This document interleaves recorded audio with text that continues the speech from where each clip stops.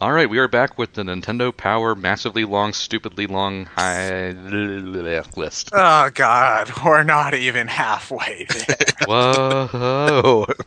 But we're living on a prayer, Ted. Take And my hand and we'll make it, I swear. I don't risk that connection. Anyway, when we last left off, number 200 with Earthworm Jim 2, and now we are moving on to 199, which is Knight's Journey of Dreams. I think this is pretty much their placeholder for the original Knights, because they can't do the original one. Because that's a Saturn/PSN game. Most people I've heard who's played both this and the original say that the original's better. That's what Russ told me. My buddy Russ, who got me in the Knights in the first place, says that the Wii version, while a good attempt, doesn't compare to the original. Yeah, I played both. Well, the PlayStation Network version, but it's pretty much the same thing. Yeah, the first one's just better. Yeah.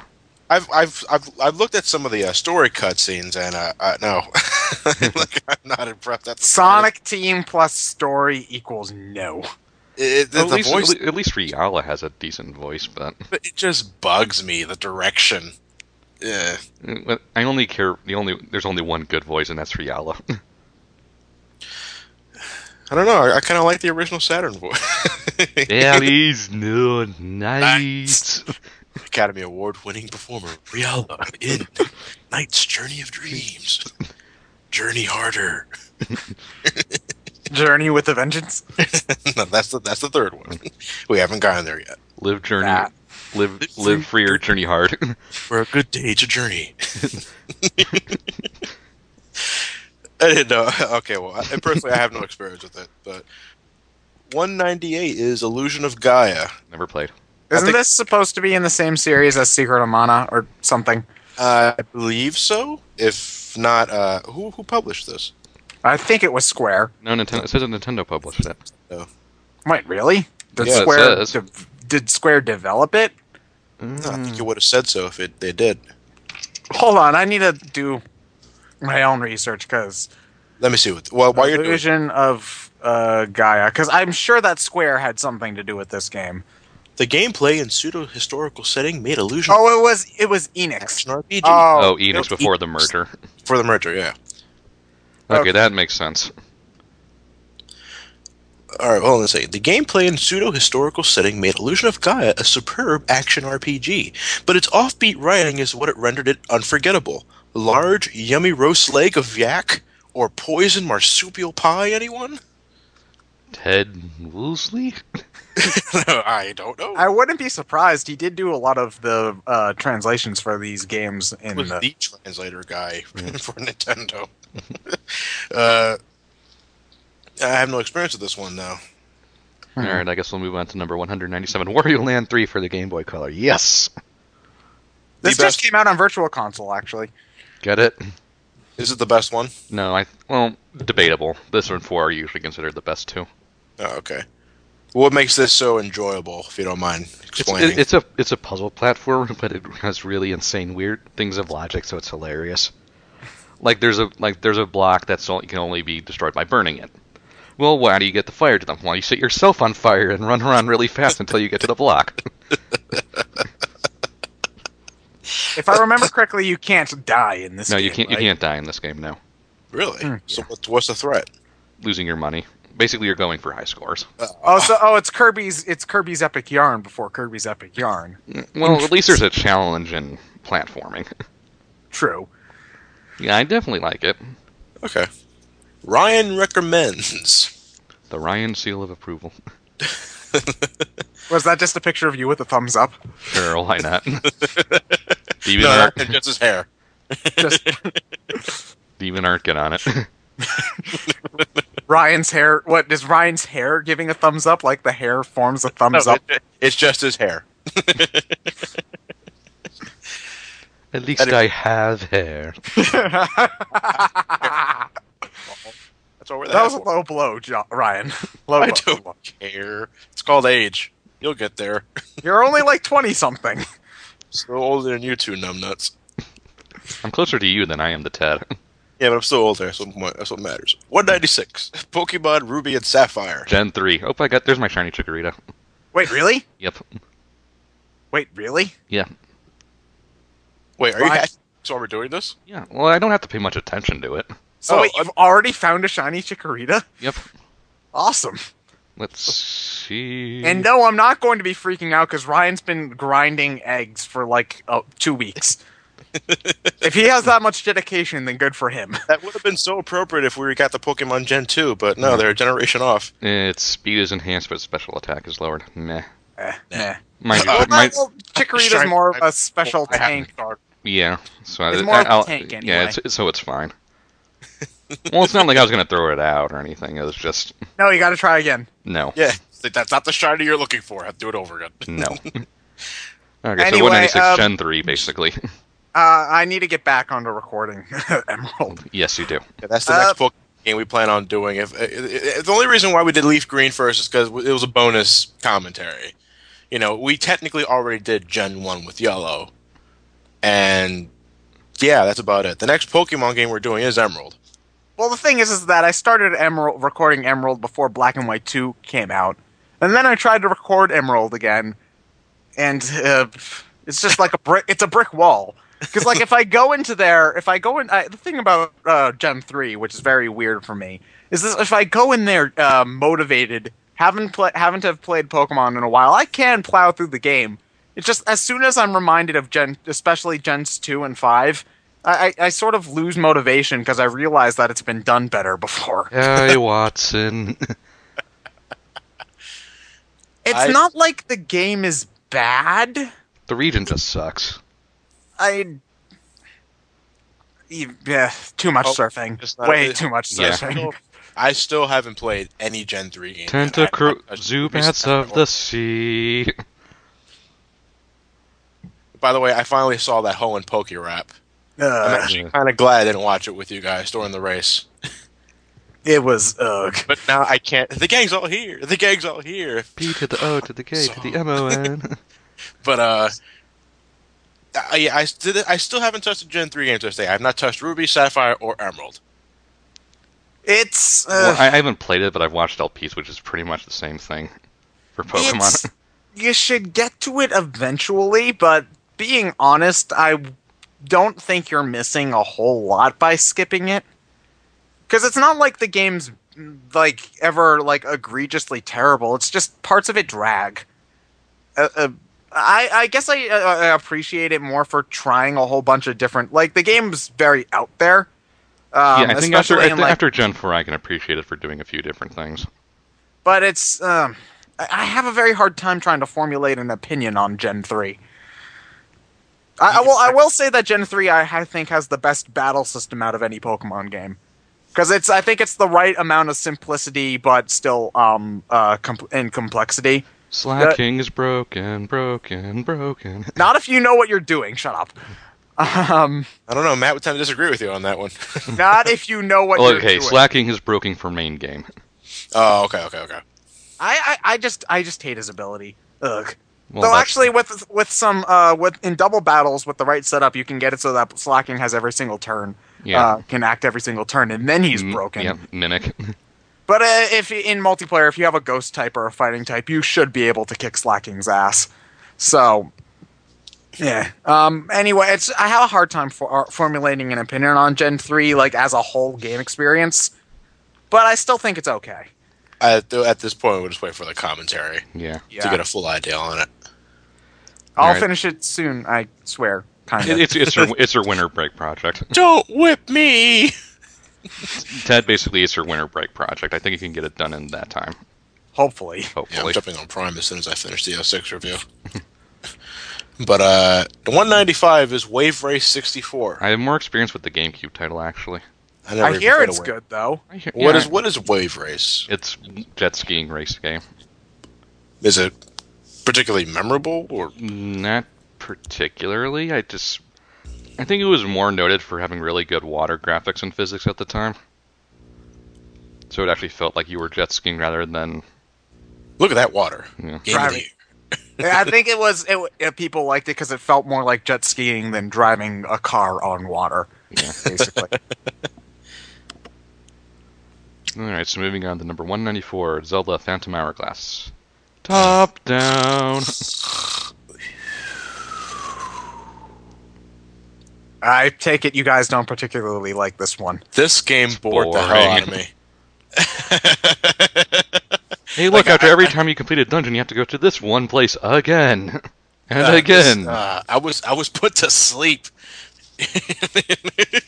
You ever have one of those games where you play right before you head to bed just to make yourself tired? I recommend Phantom Hourglass because it will do a fantastic job of putting you to sleep.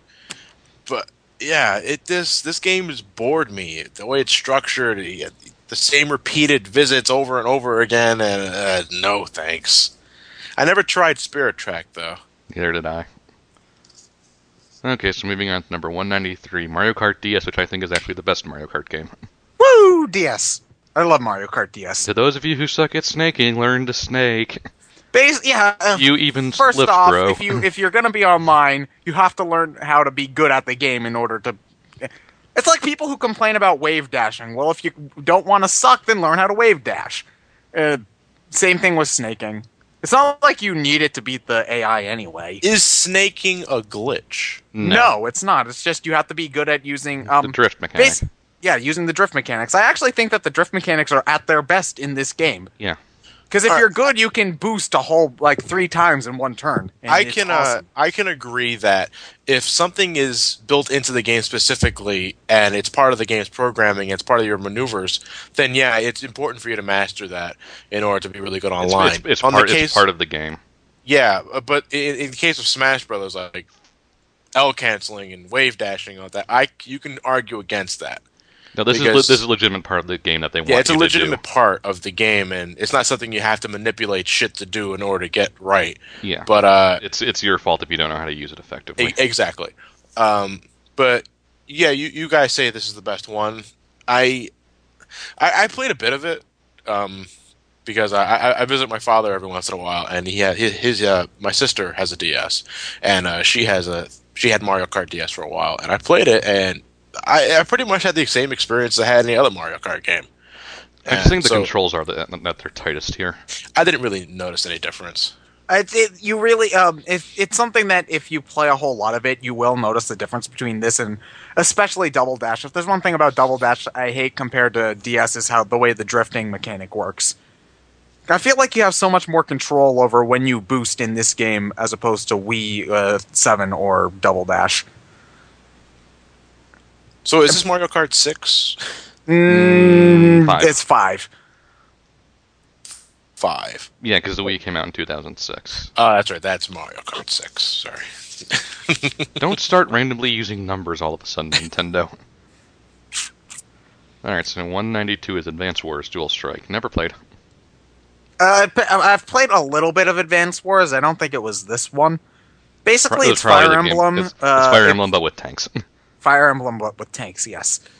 Which is strange, which is weird, because I like Fire Emblem, but I've never played Advance Wars. That's immediate. Well, I don't want to say it's not exactly like Fire Emblem, but the battle system, they're very similar, yes. I won't even touch it. RTS, no. It's not, not really, it's not, it's turn-based strategy. Different. Completely different. Alright, so I guess we'll move on to number 191. Tech Demo! Wii Sports Resort. Tech Demo! This is the one that demonstrated the motion capture, Motion Plus. Wii Motion Plus. Yeah, I will say that Wii Sports Resort is a much more fun game than Wii Sports. Wii Sports. Did it have bowling? Yes, it did have bowling. I don't remember if it did, but if it doesn't have bowling, no. Well, it did do a good job at showing off the Motion Plus thing. Because the 1-to-1 in this did work really well for the sword fighting and for the plane thing that they did and all that. Tech Demo. It is a tech demo, but it's a fun tech demo. I did play this for a good 2 weeks. Nintendo Land is still better. It's a tech demo of a tech demo, don't you know? Actually, the sword fighting game that you do in this one is exactly the same as the sword one you do in the Zelda game in Nintendo Land. Yeah. Only, it's more Skyward Sword based. Yeah. Nintendo Land is better. From what I hear, the sword play in Wii Sports Resort is actually more accurate than the sword play in Skyward Sword. When it comes to mimicking your hand motions. Arguably. I'll get back to you on that. I don't think that's true, but Maybe.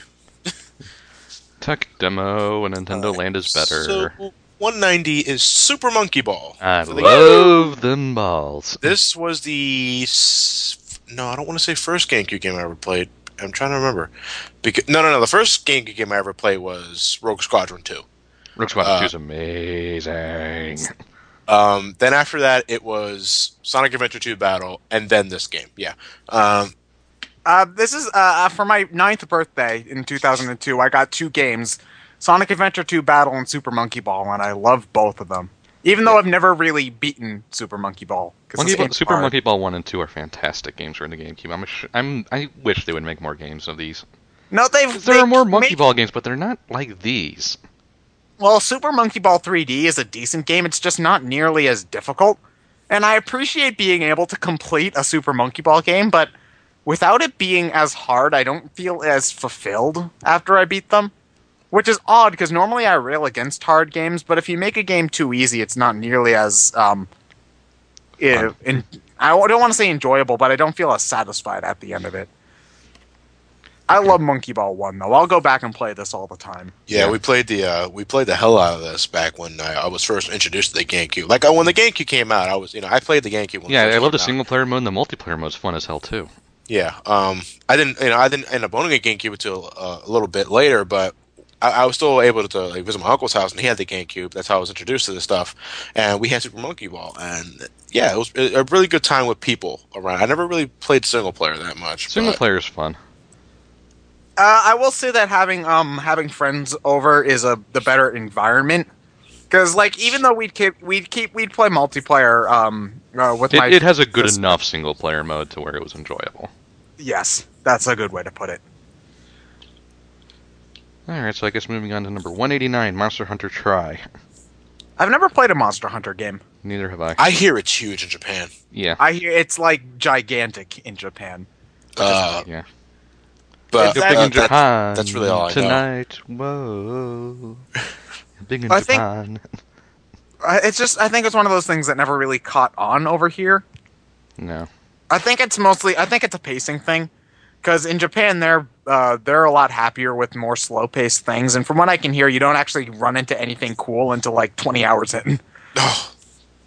So Final Fantasy 13. Apparently, you're supposed to play for 300 though. Oh no! So it's one of those things that I'll get to eventually. I'm just not incredibly motivated to try it out. I'll never touch it, probably. Motivation. Get motivated. Number 188 is Star Wars Rogue Squadron, the first one. Amazing, but not quite as amazing as 2. Number 2 is better. Yes. But for this was 1998, this game looked amazing. I've never played Rogue Squadron. What do? You fly around as an X-Wing and shoot everything. Or sometimes a Do you Y-Wing. blow up TIE fighters? Yeah, sometimes a B-Wing, sometimes a Y-Wing. Can you fly the Millennium Falcon? In 3, but no one likes to talk about 3. Oh. Why? What's wrong with 3? On-foot sections that control like so it's ass. the Star Fox Assault of the series. Yeah.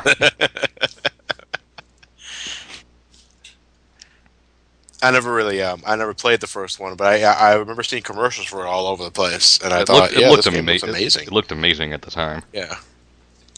The missions are a bit stilted towards the end, so it kind of falters at the end, but it's still a generally good game. Although if I could recommend only one Rogue Squadron game, 2 is the best one by far. You can drive George Lucas's 1942 Buick. What? Yeah, that's actually one of the hit things you can unlock is But you can drive George Lucas's Buicks, but not the Millennium Falcon? What? I think I take the Buick over the Millennium Falcon just for the sheer lulz factor. What? Although technically the best ship in the game is the Naboo Starfighter, but okay. Number 187 is Super Scribble Nuts. Oh, that's odd. We were talking about this before we started recording. Oh. Well, what were you guys talking about? Oh, no, you were there. We showed you the picture. Oh, Santa. Needs something that he doesn't have. Naked young boy. Santa approves. Oh, Christianity. I'm was thinking of horrible, getting but Scribble Nuts anyway. Unlimited for the Wii U. If only because You said it's only $30. Yeah. That's how much it is on Steam, anyway. Oh, well, it might be more expensive actually online. Actually, let me do a quick search. Um, It's a fun game Mods. it's fun for just creativeness. As a game in and of itself, did they say what's the limit? Basically, it's any word in the dictionary that isn't copyrighted or inappropriate for children. And they do have a couple of proper things. Like I'm pretty sure you can summon Abraham Lincoln, Cthulhu. everyone summons Cthulhu. Yeah, basically, in order to have the best time with Scribblenauts, you need to motivate yourself to try to come up with an original idea each time. Because it's even though it's a lot of fun to do whatever you want, when you try to get into the missions, it's very easy to use the same selection of 10 different things to beat every level. So if you try to force yourself to be creative every single time, it's a whole lot of fun. But it does get repetitive really quickly if you just summon bags, rope, helicopters, jetpack every single time. Bombs? Your imagination makes the game better. Yes. Yes. Okay. Bombs, lamp oil, rope. You want it? It's yours, my friend. As long as you have imagination. Imagination. Number 186 is Rock Band 3. Eh. I stopped at 2. I stopped at fucking Rock Band 1 for Wii was the worst purchase I've ever made as a video game player. You want to know why? Because I spent $200 fucking dollars on it, and the instrument quality in Rock Band 1 is awful. Awful, awful, awful. I'll play Guitar Hero over Rock Band. I just will. I like Guitar Hero more than Rock Band, honestly. I like Guitar. My favorite Guitar Hero is 2. Yes. Yeah, it'll always be 2 for me. I like 3 for what it did, but after that, it just no. But Rock Band, I got into not as much as Guitar Hero, mind you, but I was getting down with the guitar, the bass, the drum set. It was one of the most expensive things I ever got. But after about a few weeks at most, it just started collecting dust. Yeah. The novelty wore out for me really quickly, and so as far as I'm aware, I junked that thing last year. I didn't sell it to anybody. I just tossed it out. It was taking up space and collecting dust. Mm-hmm. So I guess we'll move on to number 185. Hi, Ted. Pokemon Diamond and Pearl beats on Gen 3 and Gen 1? What? Well, Ted, look at it this way. The Gen 4 is here at this spot, but Gen 2 has a chance. No, it shouldn't even be on the fucking list. This is an awful game. Ed, it's not that bad. I cannot wait till we get to the commentary of Platinum. Really cannot wait until we get to that either. But Emerald Gen 4. That's pretty much all I have to say about it. Yeah, I think we spent more than enough time. I'm really waiting for the commentary now. But we can wait. Wait. 184 is Donkey Kong Country Returns. It's odd. I don't even really like this game either, but anything's better than Gen 4. So I'll play Donkey Kong Country 1 and 2 before it returns. What's very odd is, especially Game Grumps. I've been watching more of them recently, and I watched them play Donkey Kong Country 1, and then they started uploading Donkey Kong Country Returns. And I realized that the two games play very differently. Like in Donkey Kong... The physics are very different. Well, I'm not even talking about controls. In Donkey Kong Country Returns, you're stopping at everything, trying to see, blowing every little flower, because there might be a puzzle piece or whatever in there. So you're playing it very methodically, and in Donkey Kong Country 1, 2, and what I've seen of 3, it's a very, free-flowing, just sort of pop and bop, get to the end. So I find that very interesting how different the two games, 4 games play. Yeah. I still haven't really played the game yet. Yeah. To an extent, I like it more than 3, but it really just kind of depends. I've been listening to the soundtrack. Soundtrack's great. Yeah. Well, all the Donkey Kong Country games have good soundtracks. But a lot of these are remixes from Donkey Kong Country 1. I love one soundtrack, so... The Lava World theme sounds exactly the same as Metroid, as the Metroid Prime. Yeah, I don't think it's Norfair.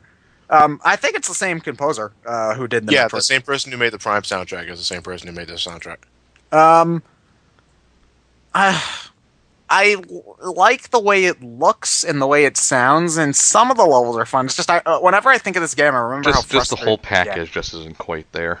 The fucking pig. I hate that fucking pig. No, Super I don't Guide. want to do Super Guide. Fuck you, pig. Fuck you. Moving on to 183. Another game I don't particularly like, Super Paper Mario. I really tried to like this one I did because I too. enjoyed Thousand Year Door so much. I tried But, to like this, but I just couldn't.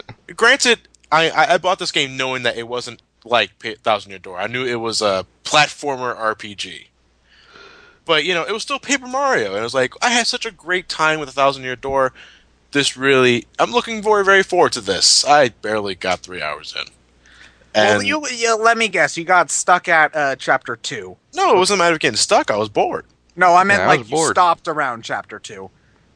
Yeah, around there. Because the chapters 1 and 2, I will say, are definitely the slowest parts of the game. Once you get to chapter 3, not only does the gameplay get a little bit more interesting, I'll agree that it's not the most exciting game to play, but definitely the writing and the locations get a lot more entertaining. Because chapter 3 is where the nerd level, and I find that Yeah. place hilarious. I like to go on online. I like to go on message boards and complain about games I haven't Games I've played. never played. Super Paper Mario is an odd game for me because I think that this would have been a much better. I think that if they had just stuck to the normal RPG formula, this would have been a much better game. Because I love the aesthetics, I love the story. The music's pretty good, not as good as Paper Mario 1 or 2, but still pretty good. It's just that as a platformer, it's so bare bones that you get bored whenever the story's not happening. And I'm sorry to interrupt you, Ted, but did you play Sticker Star yet? No, my mom said you're not buying this, so I have something to give you for Christmas. Oh, okay, never mind. I seriously thought you said your mom wouldn't let you buy it. I was like, Ted. No, I'm gonna get to that soon. But the thing is that I like Super Paper Mario, but then again, I've played Paper Mario 1 like 15 times. I've played Paper Mario 2 like 15 times. I've played this like twice. So I'm not as nearly as motivated to play it as other games, but I still think it's worth playing at least once all the way through. I do admit it's got serious problems, though. Yeah, I may have to go back to it and give it another shot, but I didn't complete it either. I got too bored. Yeah, maybe not. It's for me. I don't know. I really did enjoy Thousand Year Door so much, though. So Yeah. I think it's kind of like Majora's Mask, where you really just have to push through the beginning couple of hours. we'll see what happens. Well, I'll record it eventually, one day. Not anytime soon, but one day. Okay. So we'll move on to number 182, New Super Mario Brothers Wii. Eh. A very chaotic time to have with multiplayer. As I'm gonna- Matt I'm and gonna- Mark showed. I'm not gonna lie. I actually think New Super Mario Brothers Wii has a pretty shit co-op mode.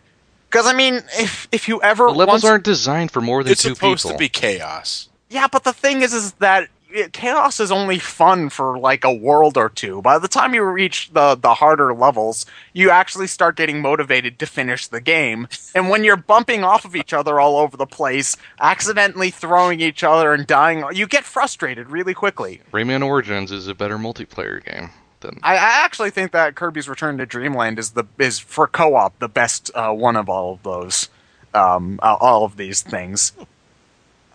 Curious. We'll get to Return to Dreamland in March, Yes. or whenever we decide to upload Oh, it. after or that. we'll get to it later on this list. It's coming up soon. But it's still a great single player Mario adventure. It was out, as Ryan was saying, it was built single player in mind. Co-op, whether or not it was thrown in at the last minute or not, really, to me, if you're playing multiplayer, you know what you're getting yourself into, so there's no room to bitch.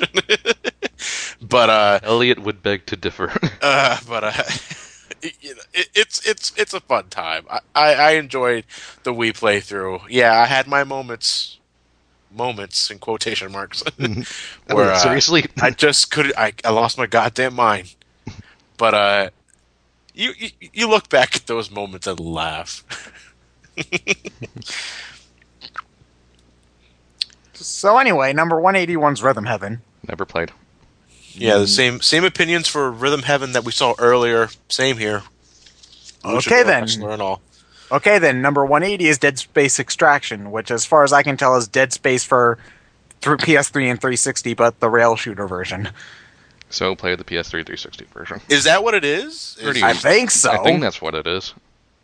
I haven't played a Dead Space game yet. I'm gonna. I hear I hear some people really like it and some people kind of hate it. Well, it's got 3 games at this point. You know. Okay, hold on, I'm gonna take a. I'm pretty sure it's a rail shooter. Hold on, I'm taking a quick Wikipedia. Gameplay is Extraction is a first-person rail shooter. Okay, yes, it's a rail shooter. Meh. Oh. So anyway, number 179 is Kirby's Epic Yarn. Bleh. What's wrong with this game? You can't fucking die. And there's no challenge. I think this is an example of a game where visual aesthetics and music can't make up for the absolute lack of game in there. I think that you would have to be very, very, very, very. I feel like if you're any older than like 6 or 7, this game's just too easy for you to be really fulfilling because you can't ever lose. So wait, when you mean you can't die, that means you can't like take damage or anything like that? Right? No, you if you get hit, you lose a couple of gems, you get invincibility frames. You don't ever die. There's no bottomless pits. Well, if there are bottomless pits, I think you just respawn. You never die ever, like ever. Is there an incentive for doing a no damage run? You get to keep your gems, but little medals, but they don't really do anything if I remember correctly. It's just most people I talk to like this game for its visual aesthetics. It has cute visuals, but I don't find the yarn aesthetic as just as charming as just a normal Kirby aesthetic. Next thing you know, it have Mass Effect Fuzzy Felt. Yeah. What? Quoting Yahtzee. Oh, okay. It's I'd play any. I probably. Actually, I don't know if I'd play this before Amazing Mirror because I hate both of them. There are just many better Kirby games out there. I think that this might be a good game to play with a very young child. Because to get them introduced to like video games in general. Because they can't die. There's just a cute little story with like it's told in a storybook fashion with a nice narrator. There are actually some funny lines. King Dedede saw all of his Waddle Dees. Hey, you can't be mean to my Waddle Dees. Only I can be mean to my Waddle Dees. There's some cute writing and the visual Kirby design's felt the nice. grass. It felt like pants. I think that this is good for a young child, but other than that, I'd pass. All right. Well, 178 is Castlevania Harmony of Dissonance. Is this the non-canon one? No, the non-canon. Well, it's complicated. Yeah, I was gonna say Circle of the Moon was ripped out of the continuity and then put back in when people got pissed off that it was ripped out of the continuity to begin with. Harmony of Dissonance is canon. Not that I think it means anything because nothing really happens here. The castle shows up and they knock it down again. Belmont's here, whips Dracula's ass. The Dracula's not even really in this game. It's a wraith that takes the form of Dracula. I think that's what it was.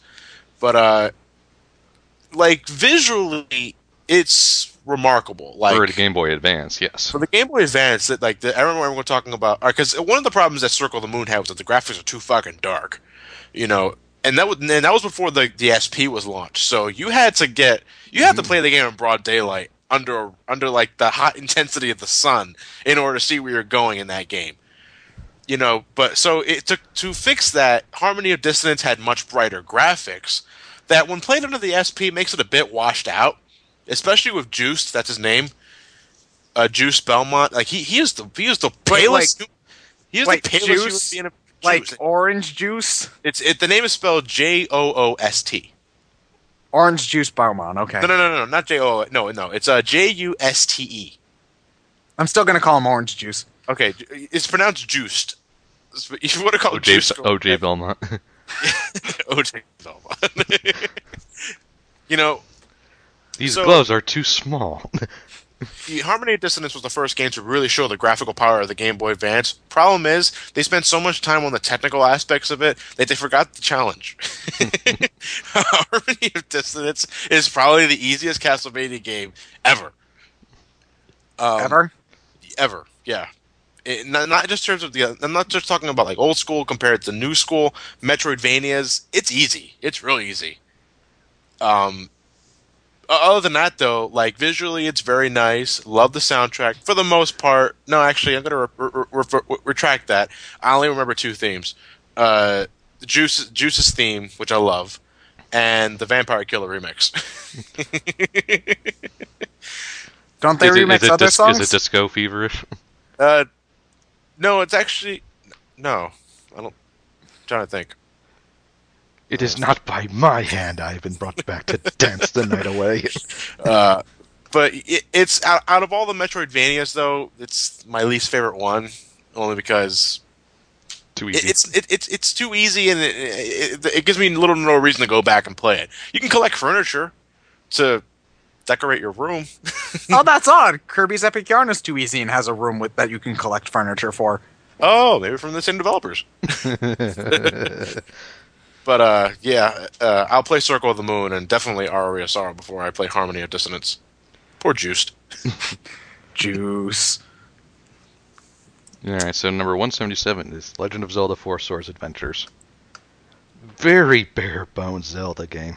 There's your 2D Zelda game on a console, John. It's so bare bones, though. This one. I will say that Brawl got me to really like the Village of the Blue Maiden theme from this game. Do do do do do do. It's an okay multiplayer Zelda, I guess, but it's so basic. Would you consider it the Mario Brothers Wii of Zelda? Kind of. Do you need 4 Game Boy Advances for this one, or can you just plug in 4 GameCube controllers? No, you need Game Boy Advances. Oh, You can Although play it they- on your own. They though. released. You can play it on your own, yes, and they I think they released it later for like No, they have it on 3DS. they have it on 3DS, so you can Because play I've it wirelessly. downloaded it but never played it. Yeah, so you can do it wireless. You can do it wirelessly now. oh, okay. Well, at least you got that. Yeah, I mean it's not a bad game. It's just even for Zeldas, it's very basic. I see. Well, number 176 is Dragon Quest IX: Sentinels of the Starry Skies. I haven't played this one. I have yet to touch a single Dragon Quest game. Neither have Play I. 4 or 5 or 8 first. Please. Don't. Please. Please. You don't want me to touch Dragon Warrior 1? No, it's all grinding. You will Slime be appeared. miserable. A slime appeared.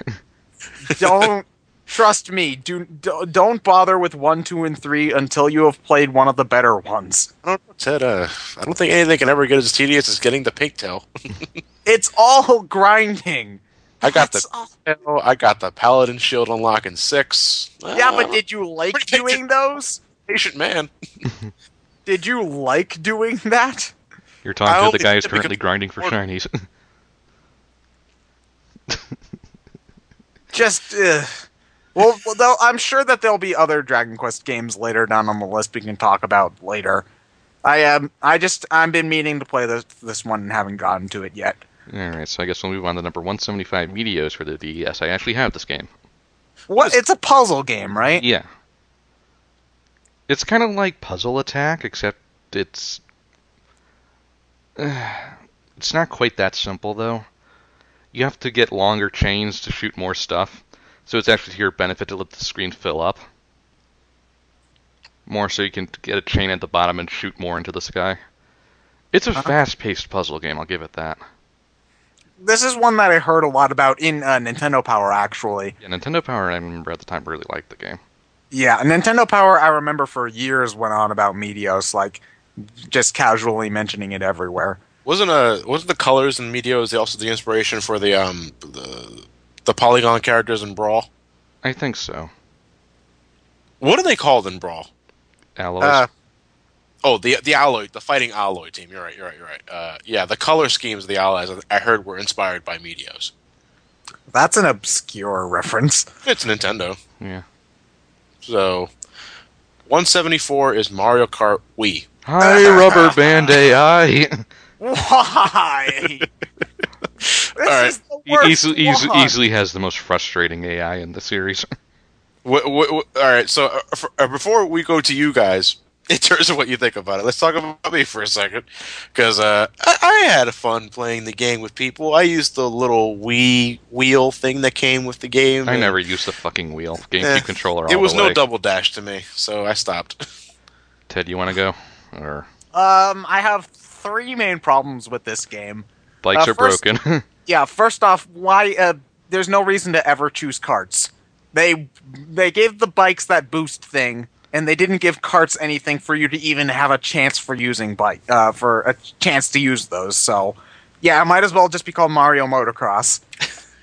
Second off, I think that 12 people is way too much, because that just means more items flying around, which partially leads to my next point: fucking AI. Fuck you. Fuck you. This is Mario Party levels of bullshit.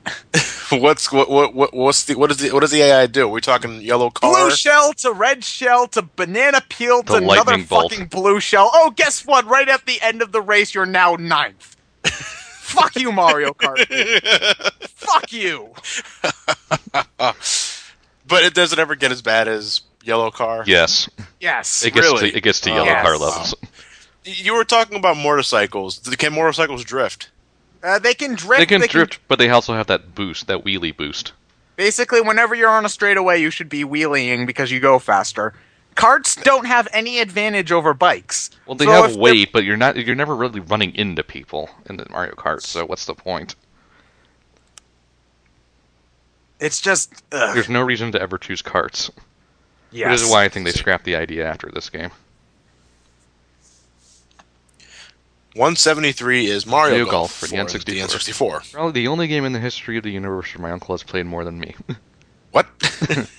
Yeah, my uncle was a big player of Mario Kart back in the day, and he would curse so much at Sonny, who would make a putt from 40 yards away. Is that cheating AI? Or? Yes. Sonny is a cheating bastard. Is there a parking lot the ball could fall under? No. This is not Lee Carvello's putting challenge. Come on. I want a Lee Carvello's putting challenge game. Someone I know. make it for me. Even if it's just a little iPhone game, I don't care. I'll buy it. I to this day, I mentioned earlier, I've never touched a Mario Golf game ever. This is the most basic golf game Mario has ever gotten. I think that Toadstool Tour's Tours got a little bit more interest to it. Yeah. Because you have your traditional, regular old golf courses, and you have some more Mario-themed ones, which things get a bit more hectic. Yeah. Like, I think there's one where you need to aim a ball into, like, a warp pipe so it'll bounce out to the green. Yeah. Number 172 is Epic Mickey. First off, I just want to say I hate that name. Yeah. Epic! The full name of the game is Disney Epic Mickey. Yes. No. What makes it epic? Would have been epic if they used the actual concept art. Yeah, the concept art looked really cool. But no, it's Disney. It has to be kids. So we're not going to take any risks. Well, it's fucking Mickey Mouse. Anybody will buy it anyway. Nothing's ever going to damage the fucking corporate Mickey Mouse brand. That's the problem with it, though. They took no... The concept art showed so many cool things, and they ended up taking no risks with it. I really think that Mickey Mouse is just one of those figures that will never die, so they can afford taking risks with the property. You just got me imagining. It's like the Joker hanging upside down is talking to Mickey. You truly are incorruptible, aren't you? But, Well, it's just weird, because the last time they ever took a chance with Mickey Mouse was Runaway Brain in '95. That was the last Mickey Mouse short that they ever made, wasn't it? True. maybe not. I don't know. I really did enjoy it though. Yeah. But it's just one of those... This could have been so much better than it was. I just want them to remind me why Mickey Mouse became popular in the first place. I think that's just what I want to know. Yeah. I can probably give you a history lecture over why Mickey Mouse is so significant, but Yeah, I can understand why he was popular in the 30s. Well, you're an and 40s. animation major, Well, John. I'm an animation But, buff, so but well- it's just one of those these days. He really serves no purpose. no, he really just serves as a symbol. So that's I think yeah, what I go back and wanted look from at- this is a game where they sort of make Mickey Mouse like interesting and shit. That would have been nice. I mean, I even go back and watch the old shorts from the 40s, and even they're not all that funny. It was considered amazing for the time, though. It had good animation, but that was about it. In terms of child friendliness, Yeah. you know, because Looney Tunes back then was more catered to the adults. Yes. It seems know? pretty child friendly nowadays, though. But Like back they don't then- swear or Then anything. Looney Tunes was considered Edgy. pretty edgy. Yeah. Well, I mean, back they in the made, day. they really? made like they yeah, made like well, you they, gotta they remember. made fun. You gotta remember, Looney Tunes was very.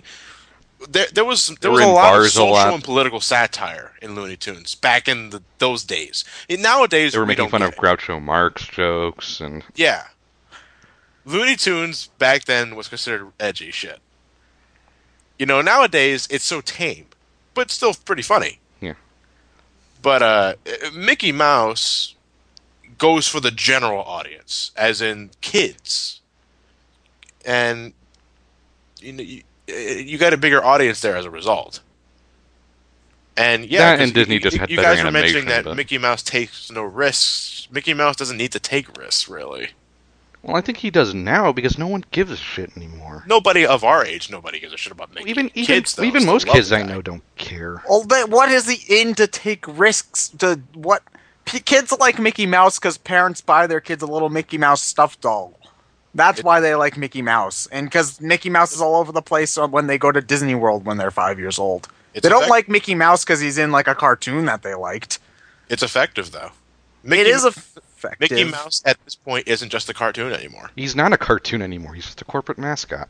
Yeah, which is why I want them to make something with substance, I guess. Yeah, I know. I guess that's why I was so disappointed with this game. Oh, okay. Anyway, number 171 is Fire Emblem: Path of Radiance. I fight for my friends. Oh, this is the This one that. is, This is the one with Ike, yes. this is your favorite one, isn't it? Yes. Oh, Ike is so powerful. I'm gonna get. I need to get cracking on Fire Emblem, I guess. Ike is also I plan the on first picking Lord... up whatever the 3DS one's called. Yeah. I plan on picking that up because February has nothing else to Yeah. play.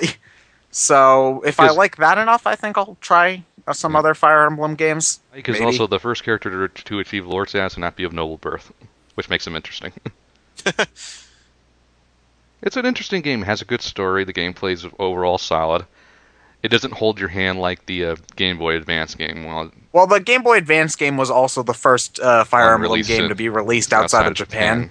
So I think they kind of felt like they needed to do Yeah, that. I understand that, but it felt a bit too handholdy at times. Well, the first 10 chapters of the game is nothing but tutorial. Yeah. This one is just kind of, here's the basic idea, go get them. So yeah, I'd really recommend Path of Radiance. It's a really good game. Okay. Number 170 is The Legend of Zelda: Spirit Tracks, which I hear is a better game, but I'm on a train.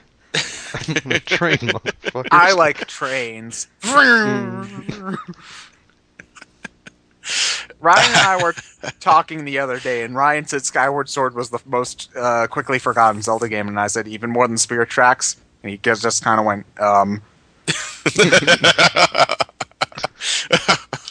a debate for the century. Everyone forgets Spirit Tracks. Yeah, Spirit Tracks kind of fell off my radar as soon as it was introduced, actually. It's like I remember seeing the trailer, what? Trains? What? And then I just kind of forgot about it. I do remember one of the things I saw was because one of the gimmicks is that Zelda is robbed Is a of her body. ghost. It's a ghost. She was robbed of her body, so she has to pull Elric, not Elric, Alphonse Elric. Alfonso Elric, And possess like possesses suits of armor and stuff. with her spirit, and she finds out that the bad guy wants to use Zelda's body as a vessel to take over the world, pretty much all that spiel. And her oh, so freak Paper out. Mario. Paper Mario Thousand Year Door. In a way. In a way, yeah. Actually, when you say that, it's really like that, actually. um, but the way she freaks out, I thought was pretty funny. It's pretty funny writing for a Zelda game, actually. Because, again, there's one thing I love about the Wind Waker visual style. They're very expressive. They're very expressive, yes. And to be honest, Tetra/Zelda is probably the most expressive and personable Zelda in the series. Yes. And I got a kick out of that. But that wasn't enough to make me want to buy the game. No. I'm really not that much of a Zelda guy, to be perfectly honest, unless it's Link to the Past, Ocarina of Time, Majora's Mask. And we'll get to those games eventually. Yeah, eventually. They're probably on. They are on the list. Who am I kidding? But anyway, 169 is this is the guy I was thinking of, Rhythm Thief and the Emperor's Treasure. Never played it. You're on. Never played this one either. I hear these are really good. Again, they are rhythm-based games. I'm going to assume the name is Rhythm Thief. I would assume so. Well, you never know. You would never assume Mobile Light Force 2 was a shoot 'em up based on its cover. Phalanx. It's something like that. Hold on. Do you even know what Phalanx is, Ted? No. Show him the cover. Get him a link. All right, just a sec. Let me get the Phalanx cover for you, Ted. Just remember, this is a 2D space shooter. Okay. Well, anyway, in the meantime, while you're getting that, I'm looking at the cover of Rhythm Thief. The art style reminds me of Professor Layton, so meh. I thought that too. Robots. Well, I'm sure he's on the list too. We'll get to him when we eventually get to him. Okay, Ted. Here's the Phalanx cover. Remember, Phalanx? This is a 2D space shooter. Space shooter. 2D space shooter. Hold on. What, do you shoot from the banjo? I was told there'd be an old man playing a banjo here. Oh, man. It's one of the most notoriously bad box arts ever. I think it's the worst. Bad box art Mega Man? It has nothing to do with the game. You could put anything in front of the Phalanx cover. It'd make more sense than old man playing banjo. 168 is Kirby's Return to Dreamland. I really like this game. I've watched plenty of LPs. It looks fun. Okay, I think I'm the only one here who's played it, though. Yes. Basically, Hi, Superstar. no, basically it's the controls from Superstar with sort of the level layout from Kirby's Adventure and graphics that are, and 64's graphics, but Wiified. So, it's a very safe game, because it doesn't really do anything new other than the superpowers, which are sort of gimmicky anyway. But I think it's a whole lot of fun as a multiplayer game, because it's not nearly as chaotic, so you're having fun playing the game as opposed to having fun throwing your friend off a cliff, you know? Which I think makes it more admirable than Mario Wii, because in Mario Wii you're only having fun when you're not progressing. And I played this game with my two younger brothers, and they both had a ton of fun playing through it with me. I think that this is probably, when it comes to multiplayer, the best New Super Mario Brothers clone out there. I really enjoyed this one. It looks fun, and we'll get to it in March. You're going to be Tournament Man? Tournaments. Have we already agreed who we're picking? I'm picking DDD, I think it was. Yeah, and Lewis is the hardest boss in all of existence, Waddle Dee. He's fucking Waddle Dee. All right. So anyway, 167 is Mario Kart 7. Nah. I Some of the tracks are fun, but the two new things they brought in, the hang gliding and this underwater stuff, don't really add anything. I like it more than Wii and Double Dash, but I dropped it very quickly. Yeah, around the same time as I bought it. Dropped it really quickly. I actually bought it because I thought you guys were going to get into it more, and I was going to race you guys online, but I just kind of stopped caring. Yeah, after about 3 weeks, I stopped caring. It's like I tried to make that community and shit, and it's just like, ugh. I don't know what it is about it, though, that makes me stop caring, though. Because, I mean, by all intents and purposes, it's a perfectly fine crafted game. I just stopped giving a shit so quickly, and I don't know why. Meh. Meh. Meh. 166 Golden Sun: The Lost Age. This is the one with Felix, I believe.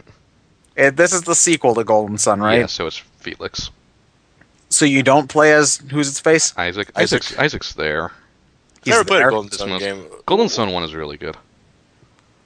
What kind of RPG is it like? It's basically just kind of... It's your typical kind of just overworld. Is it by the numbers? It's pretty by the numbers, but it does what it does very well. I see. I get people seeing all the time. I see people all the time talking about Golden Sun and like just how great of a game it is. The first one anyway. I don't hear much about the Lost Age or the DS game. Yeah, at least play one, dude. If you like Final Fantasy VI, you'll like this. All right, when you put it that way, I'll give it a look at. How much does it go off on Amazon? It's not that much, I don't think. It's a GBA game, so if you really wanted to, you could just emulate it. Yeah. No, but if it's something that I really enjoy, then I actually would like to own it. Yeah, I guess you're right for emulation. I would test it out. Yeah, give it a shot on emulator first, see if you like it. Yeah, like I'd say if you play I haven't played it, but if you like the first dungeon enough, Play like the first 5 hours and see if you like it. Clownfish, go away. What? I have the app Clownfish for Skype. The one that allows me to change my voice. Oh. But it's the pop-up window is like really annoying. It won't get out of my way. Oh, forget it. I'll do it later. Alright, so number 165, Tactics Ogre, the King of Lottis. Never played, but it's made by Atlas. This was like it's very much like Final Fantasy Tactics. I think it was. I think Final Fantasy Tactics is like this because I'm pretty sure Tactics Ogre came first. Well, Tactics Ogre the series in general. Yeah, there were like there's one on SNES if I remember correctly. Yeah, I was just comparing gameplay styles. Like, how would you describe how you play Tactics Ogre? And I bring up Final Fantasy Tactics because I think that's the one everyone's familiar with. Yeah. But yeah, I'm not a big fan of that type of gameplay style to begin with. You know, I have the greatest story in the world, but if I don't like what I'm playing, then I don't have much appeal to it. Anyway, number 164 is Faxadu? Xanadu. Do not bring Olivia Newton-John into this. We are in... If none of us have played it and we're going to risk having more Olivia Newton-John, we're just skipping to 160. Oh, God damn it, Partners in Time. God. Why is this here? This I game can only hope that Superstar Saga and Bowser's Inside Story are higher up. I would assume so at this point. It's so I think fucking it's boring. I think it's pretty well established that this is easily the worst of the three. No, I get people ranting. I get people saying that I'm wrong and that this is the best one. Not even close. No. Dungeons in this game go on for like 2 hours. It's ridiculous. It took so much out of me to finish the game. One Good and writing three and are all, so no, much better. No. I didn't even finish it. You want to know why? Because you collect your plot MacGuffins to beat the game, right? And then you got to a point where you like lose 2 of them, and I'm like, God damn it, game! No, you don't do that. You don't do that. I just couldn't. I just lost interest so quickly. It's odd because I got this game in Phoenix Wright at the same time from my uncle for a Christmas gift, and I thought that I'd like this a whole lot more, but nope. It's weird how things work out.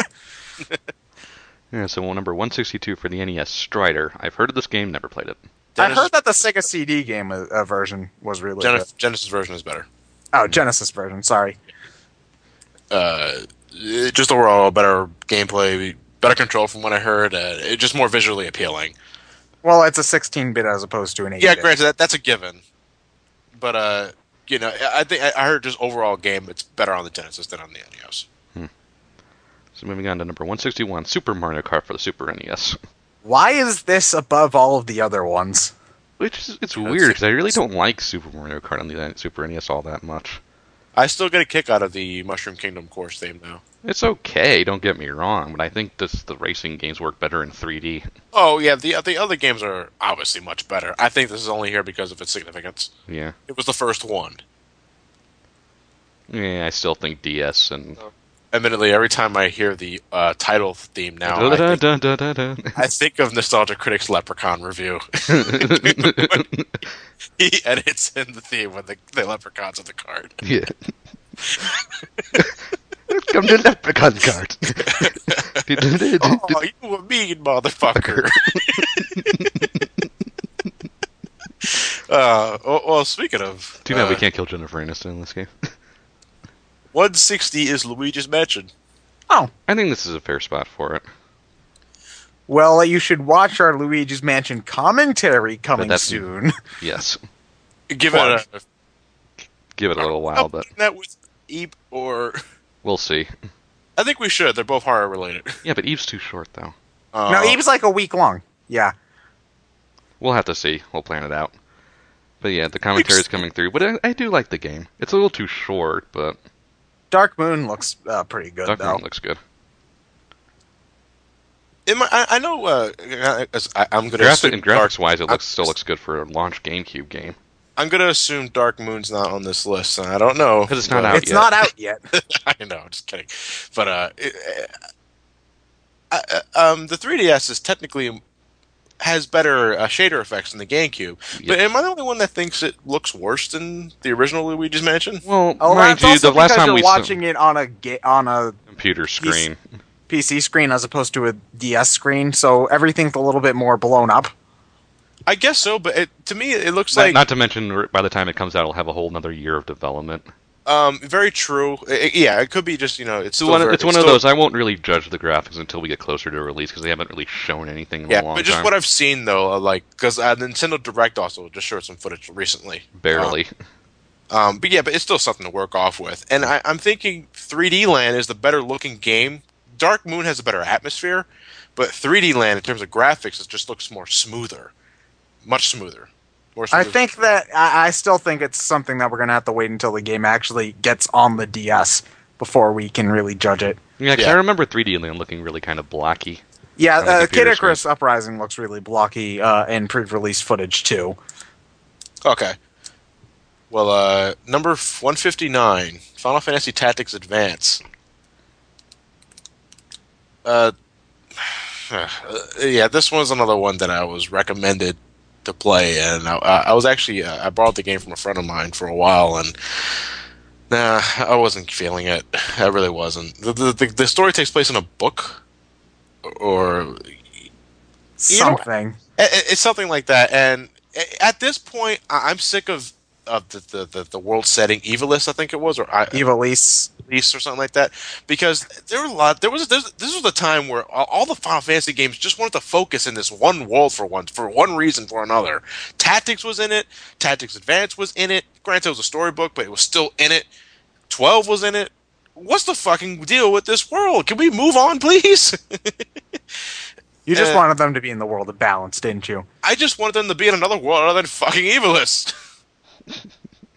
Hey, is Gilgamesh in the game? I don't know. I'm going to assume not. 158 is Metal Gear. Metal Gear. Metal Gear. I feel asleep.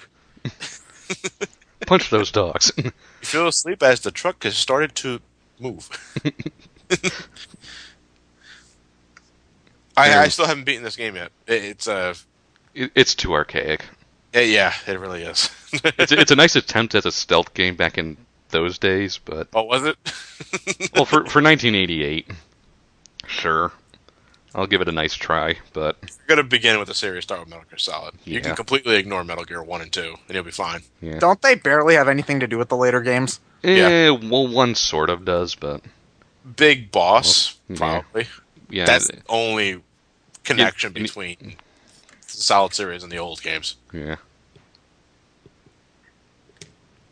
Even then they try to like explain stuff. Yeah. Use the Solid series as a better explanation, because like in Metal Gear Solid 4, when you see Big Boss at the end of the game, spoiler, it would have I'm pretty sure everyone's seen it at that point already. Yeah. If not, then oops. Sorry.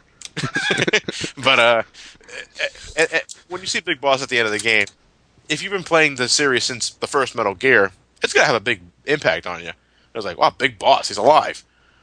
But sort of. When you play the Solid series, Okay, he's back. Yeah, but you can completely ignore Metal Gear 1 and 2 for all it's worth. You can start with Solid and you'll be absolutely fine. Yeah. Although I think if you want to get the best story, you have to play 3. Oh yeah, you got to play Metal Gear Solid 3, obviously. But that's still a solid game. Yeah. No pun intended. Oh.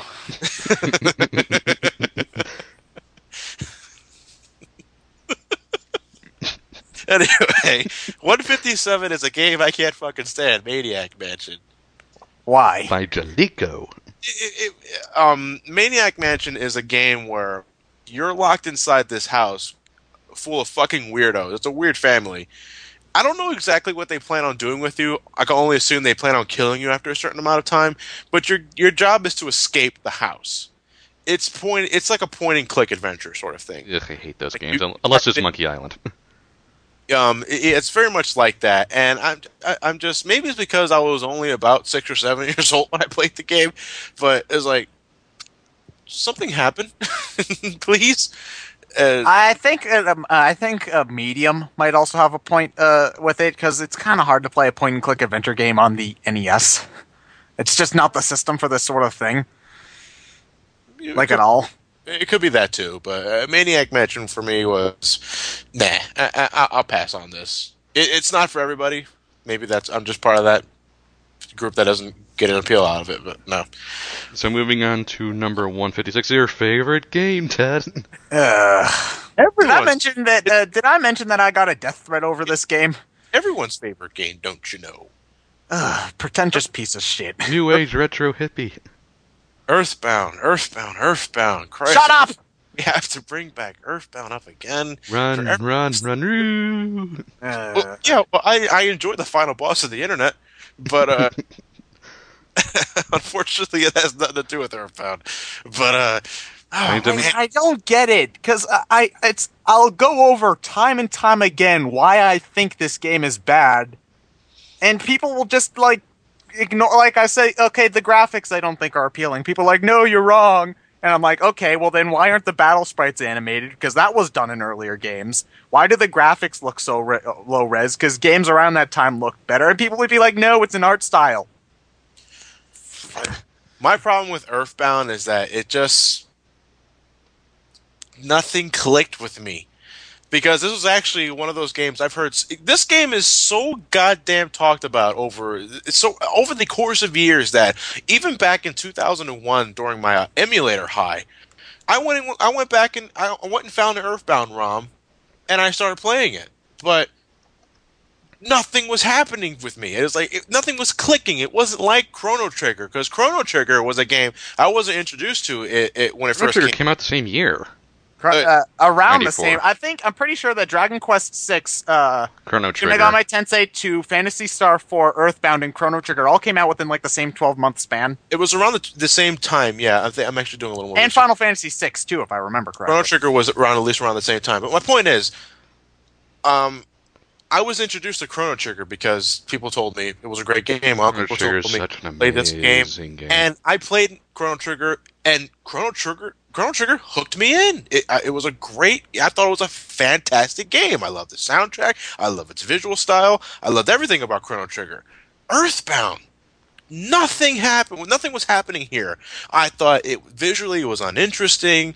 It just felt clunky. It was boring. Maybe my tastes are not as sophisticated as some people out there. Pretentious fucking game. But I just no. This is not something I see. Maybe one day I'll go back and try again. But my hopes are not very high. And this is not even on the same level as Majora's Mask. Like, a Majora's Mask, I stopped because, the first 2 hours dragged a bit.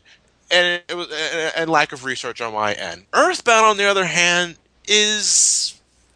I'm given something to look at, and it's my job to interpret what I'm looking at, and I'm not seeing it. It's like a fucking Rorschach test. What do you see? Good game, or something you could forget? It's something I could forget. I know. And you want to know what'll happen, John? Instead of people accepting your opinion, you'll get death threats, and people will just say, no, you're wrong. Fuck you, mother fanboys. That's how the fuck internet you. seems to work. They're the worst ones about it. They're even worse than Sonic fanboys, I notice, because at least Sonic fanboys will understand why you don't like the series, considering the drop in quality around 2006. It's like, if you're not allowed to not like these games. But no, yeah, you know what? It's very much like, maybe, you know what, it could be that maybe it's not the game I don't like, it's the fan base I don't like. It's the same reason as I don't touch Naruto, anything like that. Well, Naruto's just not even that good. But there's a thing though. It's like I don't want to bring it on Narutards. I got my friggin' wall of Dragon Ball Z DVDs ready here to kick your ass. maybe, and that's a really big fucking maybe. I'll go back and look at this game. Just don't ever expect a let's play out of it, and I wouldn't even really expect a review out of it, people. You have to do something for me if you want me to review this game. I don't think they even want you to review it, because then people I think say review Earthbound because they want you to say what they're thinking. And if you say what you're thinking, I don't like this game, they're just gonna get pissed at you. But that's the thing, though. This is all based off very first impressions, though, Ted. It's not a full opinion on the entire game. Now, I'm pretty confident that my opinion now would still apply, even if I beaten the game. But it's not a full out. It's not a full. I wouldn't consider my thoughts on the entire game. Thing is, though, I'm not going to go out of my way to buy this game, and I'm not going to go out of my way. I'm not going to review the game through an emulator. I refuse to do that. That's not how I do it on my channel. On my channel, I make sure I own the game that I review. But I'm not going to go out of my way to buy this game. I'm not going to. You don't have $2,000 to fucking spare. No, I do not. I'll buy a car before I buy Earthbound. Alright, so now that we've got the internet to hate us, essentially. Alright, let's move on to 155. It's that game Matt was looking for at Too Many Games Expo. Final Fantasy V Advance. Usually, when it comes to the advanced ports of Final Fantasy games, the classic 3 on the SNES, I would still recommend that you play the original versions first. 5 is the exception. No, we never got 5, but 5 Advance is the best version of the game.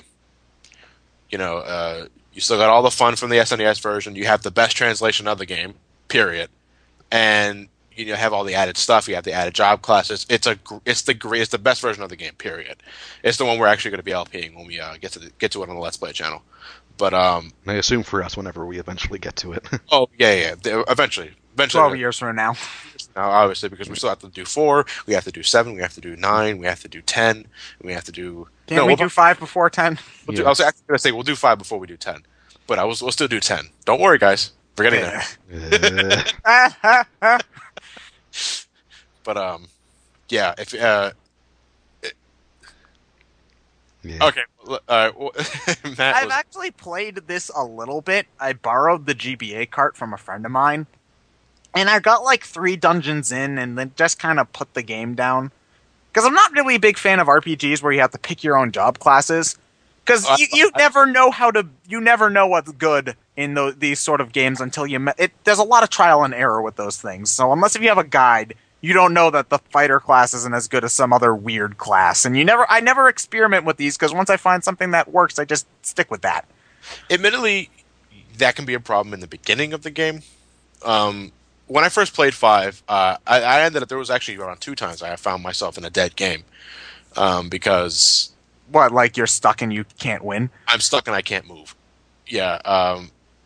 One was in the library before the fight with Biblos, I think his name was. And the second time was in the second world, right before you fight the battle with the 4 crystals inside the giant tree. I found myself stuck because I wasn't effective enough, and I didn't level up the right master. Well, no, it wasn't. So you couldn't beat the bosses with the levels you have, but there was no place to level grind, so you were stuck. I think it was that, or that. Yeah, it was just that I was running out of tents and cottages. I was really bum rushing through 5 though, my first time playing it. So it was kind of my fault in that regard, but at the same time, that kind of turned me off a little bit. But when I got Final Fantasy V Advance, that was right after I I was going on the Advanced Port binge because when Final Fantasy IV Advance came out, I immediately jumped on that and I did everything in that game. And then Final Fantasy V Advance came out. I was like, okay, let me give 5 one more shot. And I fell in love with it because, I don't know, maybe they did something to the system a bit to maybe tweak it a bit or something like that. But I had a very fun time with 5 Advance. You know, I played it from beginning to end, no problems whatsoever. All the job classes were fun to level up. It's a great game. It is a really great game. I guess I'll have to go back and try it again eventually. Yeah, give it another shot. I think you'll like it. I still got... And play Earthbound while you're at it. No. You don't want me to play Earthbound, John. Let's just put it that way. Okay, but I'll get to if you Final Fantasy Advance after I finish clearing out my Steam library. So I still have to play Amnesia: The Darkest Descent, BioShock 2, Braid, GTA, Left 4 Dead 2, Mass Effect 2, Psychonauts. Yeah, it goes on. Ted, if you play Earthbound for the channel, Johnny will do 3 months of Pokemon. He's running out of games, though, and I don't want to make him play. And I don't want to make him. I'm just gonna say right now, don't waste your fucking time, because no. Yeah, I'm not going to make John play Gen 4. I'll stick to the. Why don't we take one bit at a time, where I just play Super Ghouls and Ghosts, and John will have to review blank game. Yeah. Okay. Fair enough. Anyway, number 154 is Okamiden. I like Okami that's for the DS PS sequel game. to Okami. I like the PS2 game. I haven't played it. Okami, I know that Okami is just sort of like a Zelda clone. In a way. It has the same basic setup. You have to get your things, and you go into a big kind of dungeony area. I don't know. It's just I tried to watch Chugga Conroy's playthrough of Okami, and I just saw nothing in it. Well, especially you don't like since Zelda. he was effectively acting as the fan base for the game, and he's like, "Look at how pretty this is. Okay, that's nice. How does it play? Look at how pretty this is. Okay, that's nice. How is the gameplay? Look at how pretty this game is." Stop ignoring me. So I have nothing to say on the DS game. I didn't play it. I had nothing to say. Period. Yeah, it's one of those things where seeing footage of the game actually made me less interested than before I looked at it. Yep. All right, so number 153, Mega Man 02, still fucking hard. I haven't played this one. I stopped after 1. Still fucking hard. Have you beaten any of the Zero games? No. No. Not legitimately, anyway. And I freaking beaten Mega Man 3. I can't. I've beaten X5, and I can't beat these. Zero crosses a line. I can't. I refuse. Well, no, I don't. I shouldn't say I refuse. Maybe one day, but you know, I run a review channel, and I tend to forget that people probably will want me to review the Zero series later down the line, which will require me to beat the game. And I don't. You have to do the Classic and X series first. Yeah, obviously those will come first, but you know, that's generally how it works for me. Whenever I'm reviewing a game, I don't cheat or I don't use emulators. I legitimately pure skill, baby. Beat the game from beginning to end. Well, if you want to, there's a Mega Man Zero collection for the DS. It has all 4 on there. So if you want to get all 4 games for fairly cheap. Yeah, I've heard about that collection. But yeah, it just for now, I had nothing to say. Yeah. Number 152 is River City Ransom. Barf. I thought that this was a good game, though. No, I don't mean that in a way that's negative. No, that's just what every character says when they die. Well, I got that reference. I was wondering about Ryan's Raspberry. I hate this game. Why do you hate it? I think the control sucks. I don't have much experience with it. Which is weird, because I love Scott Pilgrim. And they're pretty much the same damn game. Well, that one controls better, doesn't it? Yes. Well, that explains why it's better. You guys ever seen Mega 64's River City Ransom video? Yeah, he just runs around beating people up. I love that video.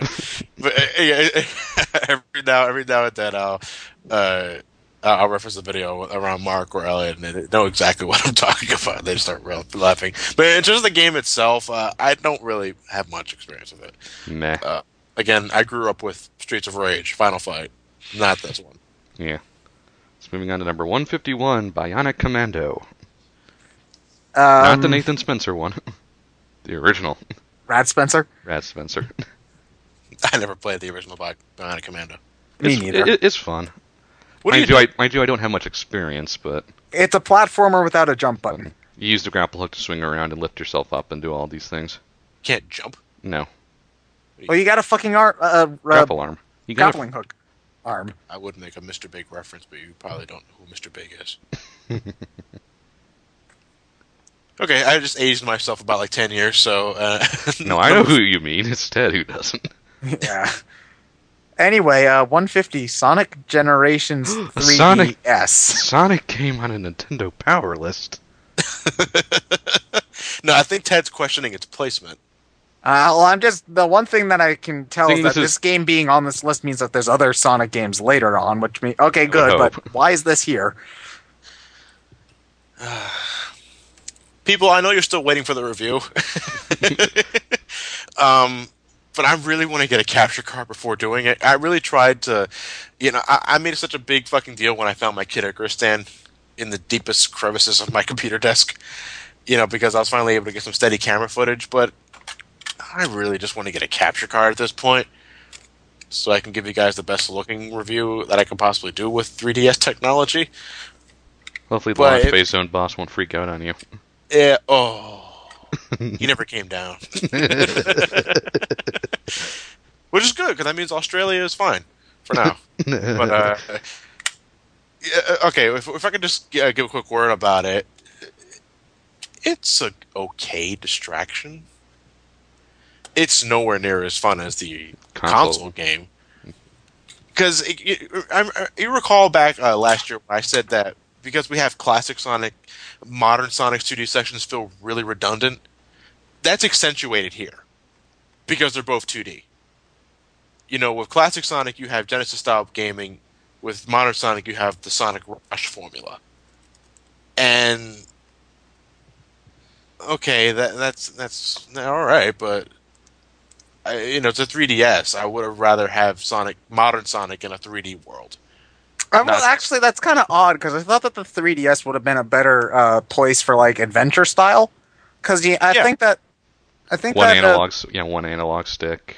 I think that the 3DS could handle that sort of style. If it can handle Luigi's Mansion, it can handle Sonic Adventure. If it can handle Mario Land 3D, it can handle Sonic Adventure. It's just that that's what I was expecting out of the 3DS port, but it's not. It's Sonic Rush, and Is it as good as Sonic Rush? no, I don't. No, actually, let me see. I actually like how Sonic controls in Generations compared to Rush, because you have everything that Sonic could do in the 3D games. Like, he can do the power stomp, he can wall jump, all that stuff. I'm glad he has all those. So yeah, in terms of control, I like him here more than I would in Rush, because Rush you just had the boost and tricks. That's about it. You can probably do the homing attack with the R trigger, but that's about it. Yeah, but the homing attack is really finicky. Well, except for Colors DS. In Colors DS, they finally gave it its own button. Good. But compared to both games, the 3DS version is fine in itself, nowhere near as good as the console version. Which is a shame, too, because they have a lot of level themes that I really would like to see get the console treatment, like Mushroom Hill or fucking Radical Highway? No. Fuck that. I hate Radical Highway in Generations 3. It's so boring. You mean Emerald Coast? Emerald Coast is not much better, really. Maybe you should have just said, I wish they didn't pick as many city levels for Generations and just move on. Yes. Yeah. It's number 149. We're only halfway through this video. Oh, god damn it. It is R-Type 3, the Third Lightning. I know of R-Type, but I've never played it. Shmup. It's a Yeah. shmup. Yep. It's Well, I know fun. that, but It's fun. I think Gradius is a better game. But yeah, I still hope that it's here, though, John. I hope so too. Or at the very least, Darius Twin. But no, I doubt Darius will make it to the list, but because Gradius 3 is better than that game too. But we can only hope. If you guys want to, if you're ever curious, play it. I think you'll like it if you're into shmups to begin with. Shmups. shmups. So moving on to number 148, WarioWare Touched. I think the best of the WarioWare games. Oh, this is the only one I haven't played. This It's is the DS one.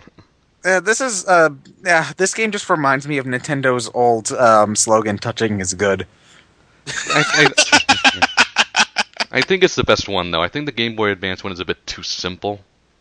Well, you've only got like 2 buttons. Yeah. Or So 4. and the games were just technically the R and L, but no one ever used R and L for that game. I think it was just a bit too simple. This one gets you a bit more involved in the mini games. Oh wait, I just remembered this and the. Do you remember the gyroscope add-on for the Game Boy Advance? Yes. Oh, Twisted. The Twisted. Yeah. That's the. I haven't played that one. It Either. sucks. Oh, does it? Yeah. Okay. Where We're Touched, I think, is the best one. Okay. And also What about the it Wii also- one? The Wii one's one's okay. okay. Smooth moves. Yeah, it's Yeah. okay.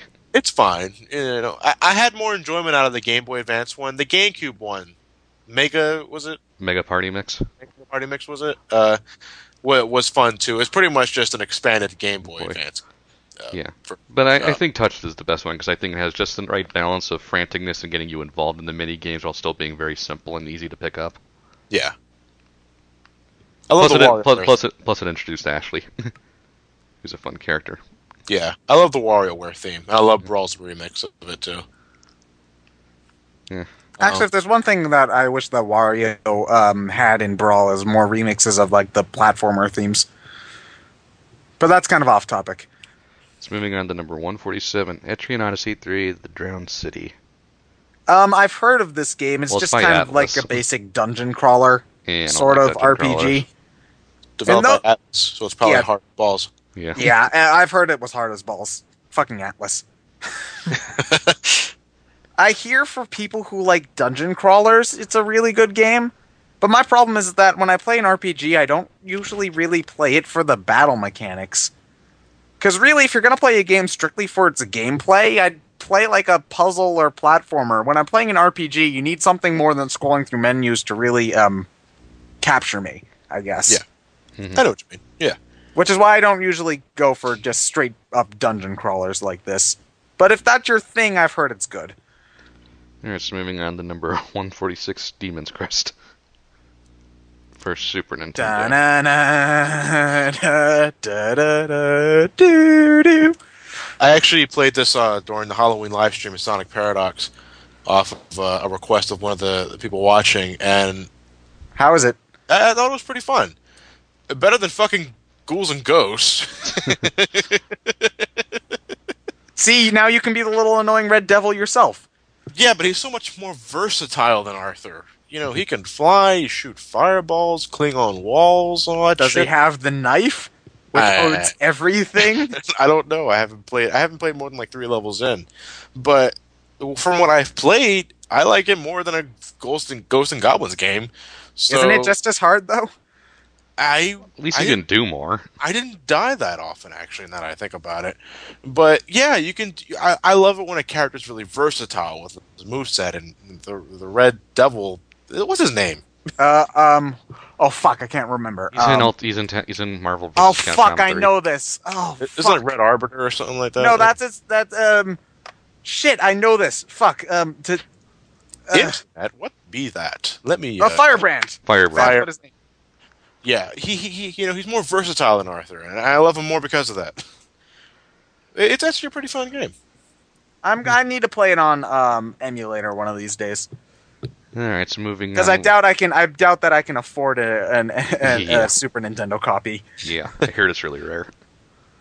Alright, so moving on to number 145, Fire Emblem for the Game Boy Advance. By that they mean Fire Emblem 7. Oh, 7? Yes. Because this is the sequel to 6. 6 is the last Japanese only one, which had Roy from Melee. Yeah. This This one is is the Game Boy Advance version of Fire. This is the Game Boy Advance Fire Emblem 7, which was the first one brought over here, which stars Lynn, Hector, and Ellie Wood, who is Roy's father. This is I actually got this one when it was newer. It's on the Game Boy Advance Ambassador program, which I think you got, Johnny. No, Sacred Stones was on the Sacred Ambassador. Stones. Oh, you're right. My bad. I played this one. The thing is that I liked Lynn an awful lot more than I liked Hector and Elwood. So I always lost interest after the first 10 or so levels. What does Lynn leave? No, well, the thing is that the tutorial section of the game takes place two years or whatever before the main section of the game, and you follow Lynn, and then she lives in a village, and then you have to fight your way over to your uncle's Yeah, castle. she finds out she's royalty, and Yeah, so then you and after that the focus Shifts to now Elliewood. shifts to Elliewood. And Lynn joined your party pretty soon after the switch, but I still think she's a more interesting character, so I always lost interest around the point where you control Elliewood. Oh, okay. But as far as an intro to the series go, it does a good job. I wish that Lynn was playable in Smash Brothers. Me too. Oh well.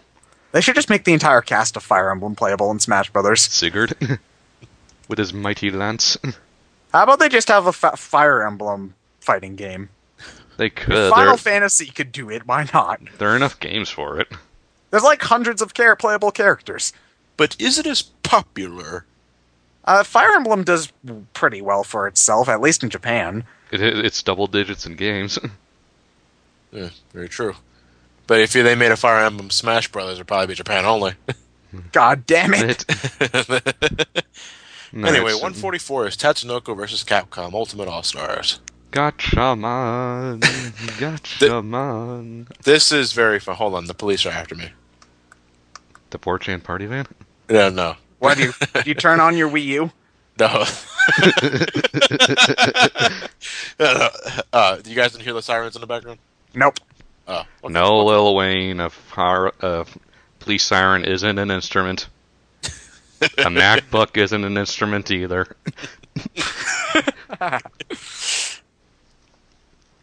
So, what do you think of Tatsunoko versus Capcom?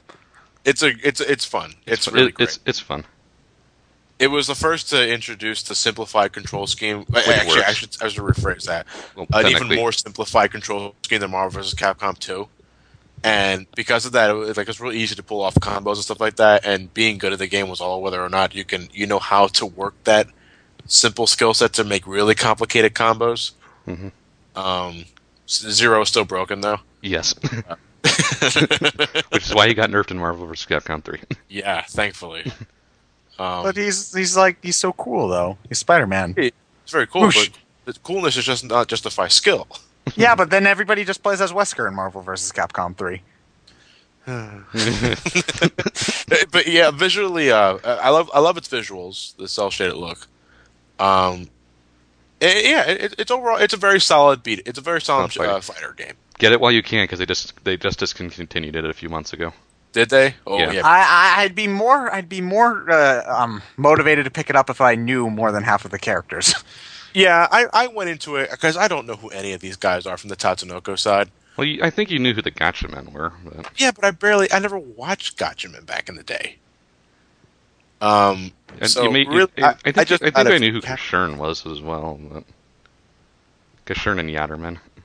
I just got it because it was a Capcom crossover game, and I needed my fill because Marvel vs. Capcom 3 wasn't out yet. Yeah.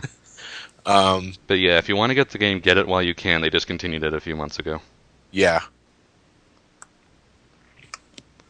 Okay, so number So 140, anyway, 143, Baseball Stars. Oh, not Ken Griffey Jr. Baseball 93.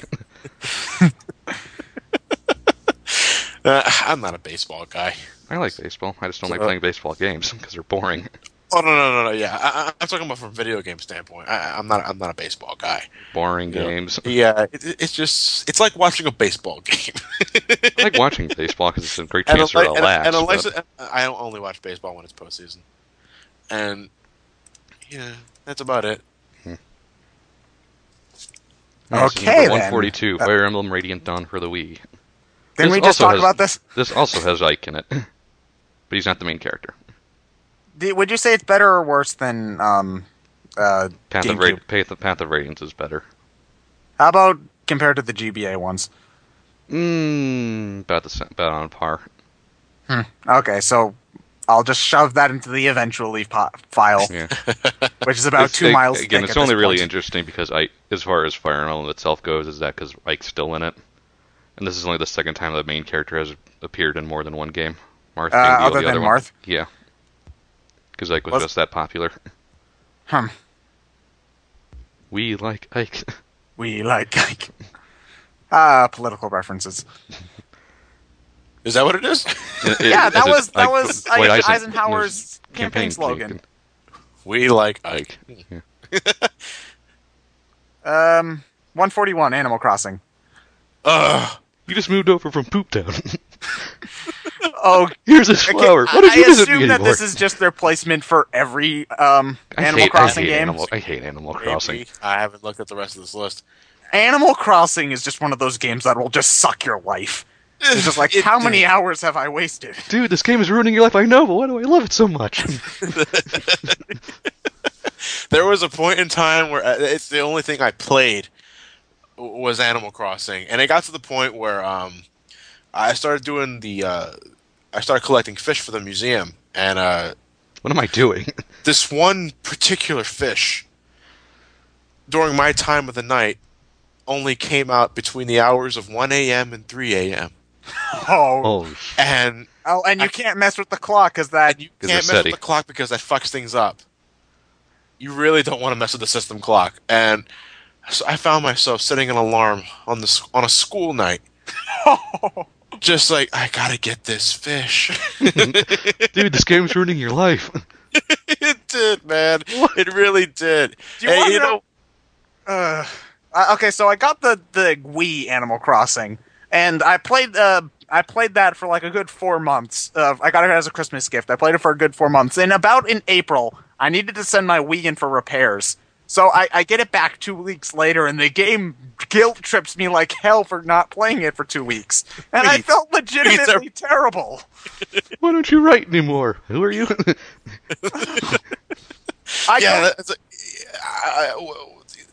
One of the things I hate doing in the game is weed pulling, because the weeds are like some sort of symbol of saying, "Oh, you're not playing the game as often as you should be. Look at all these weeds you gotta pull out."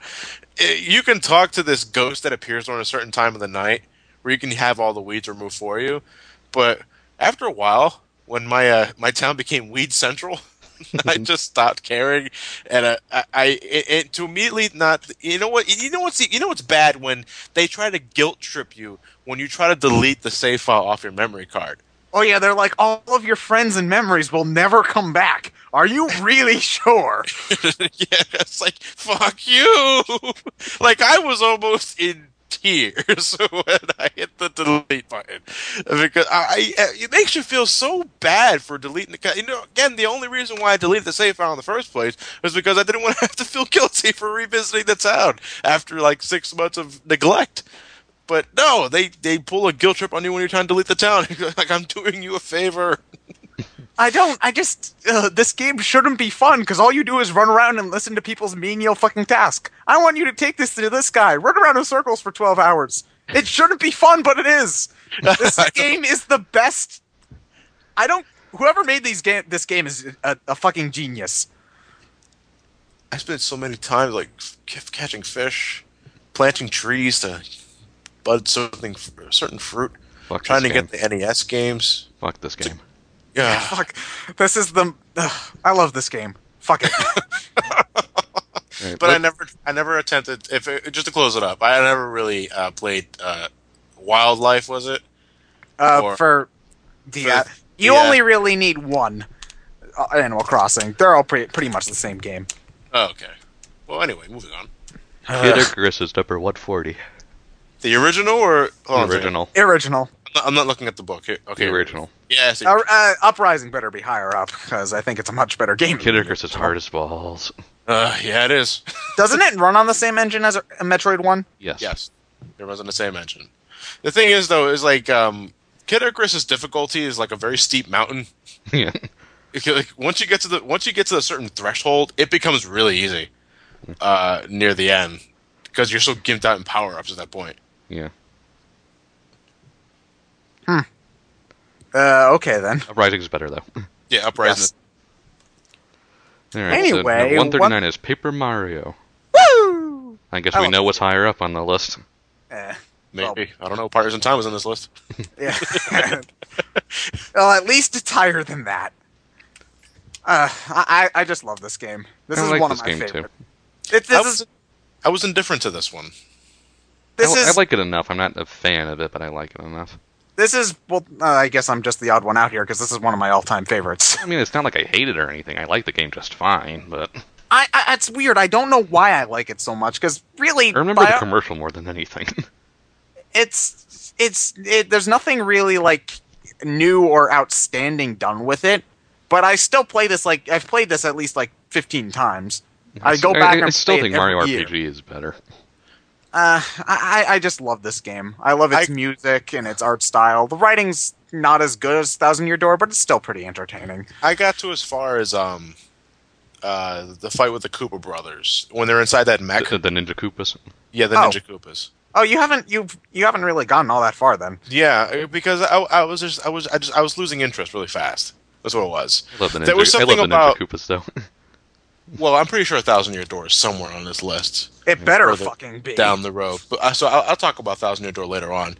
But but there was something about this game that didn't exactly grab my attention as well as any other Mario RPG did. Like Super Mario RPG had the benefit of mimicking Final Fantasy to get my attention, and Superstar Saga I just liked because I loved its battle system and its writing.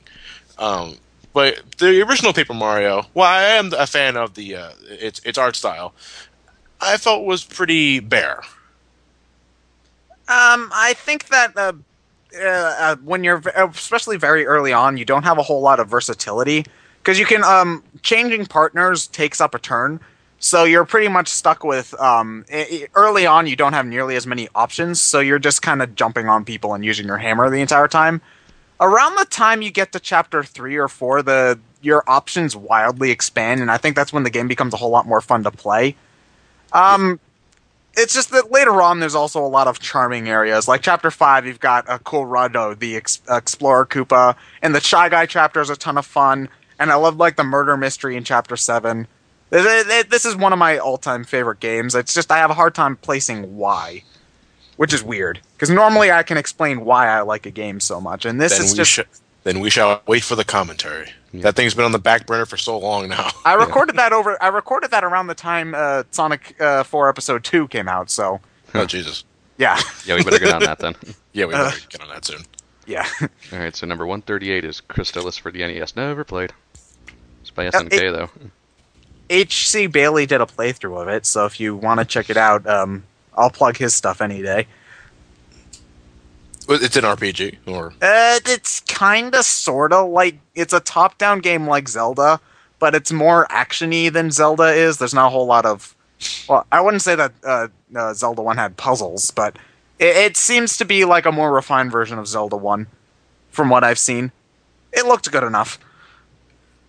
All right, so moving on to number 137, Pokemon Puzzle League. Oh, so it's Puzzle Attack. I played the GBC version of this, so they're basically the same game. Wait, on the screen here, why is Richie there? It's anime characters. Yeah, I know it's anime. Yeah, characters, no, but why is Richie there? Richie's in the place of Ash. Oh, I get it. They were ahead of the game. They didn't like Ash either. But it's weird though because Richie's there in the place of Ash, but his Pikachu is Ash's. Yeah. I know when it's Sparky when he has that little fluff of hair on the front of his head. Yeah. Nerd. Well, that was during the time where I watched the hell out of the anime. That's when the anime was good. Whatever the fuck they call this, the one with the blocks and you switch the blocks so that they line up. Meh. That's a good puzzle. It's a good puzzle game, no matter what form you play it in. Even Street Fighter has a version of this game. Wait, really? Yes. Yeah, Puzzle Fighter. Okay, hold on. Hold the phone. I am looking that up right now. You never seen Puzzle Fighter? You never seen Street Puzzle Fighter? Fighter. Puzzle Fighter. Puzzle Fight. With the little Holy shit! It does exist. Yeah. Yeah. That's as old as time, dude. Holy shit! I did not know this was a thing. Holy fuck! Didn't we know there was a version of that game called Street Fighter? Oh god. Okay. Why are you so young? You have no idea how old you just made me feel along with Ryan.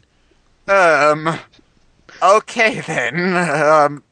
136 is Mario Tennis for the Game Boy Color. Oh, the one where you're the two kids. Oh yeah, this is the one I played the most. I actually really like this game. I like this game too. I love the whole stat building. Not Kamina. It feels really weird. It was where you guys were getting at earlier, where you control either this generic boy or girl, and you do stat building, and you climb up the ranks, and then the final part, suddenly Mario. What? Okay, where did you come from? I mean, without Mario, it'd be a perfectly fine tennis game. Game, yeah. But I they think that's kind of what they did. Was they just put Mario on it so that people would buy it? Yeah, I think that's exactly what it is. I think it's like, do they even foreshadow that No. the Mushroom Kingdom is the final challenge or anything like that, or they just really just appear out of fucking He nowhere? just appears out of fucking Well, nowhere. I think you kind of expect Mario to show up at some point. But only because his Call face him. is on the cover of the game. Yeah. Kind of messed with the spoilers, I guess. Yeah, but it's Not, still not quite fun. Donkey Kong at the end of Punch Out, but It's just I'm imagining it. It's kind of like just having a poster of Empire Strikes Back where you see Darth Vader holding Luke's birth certificate.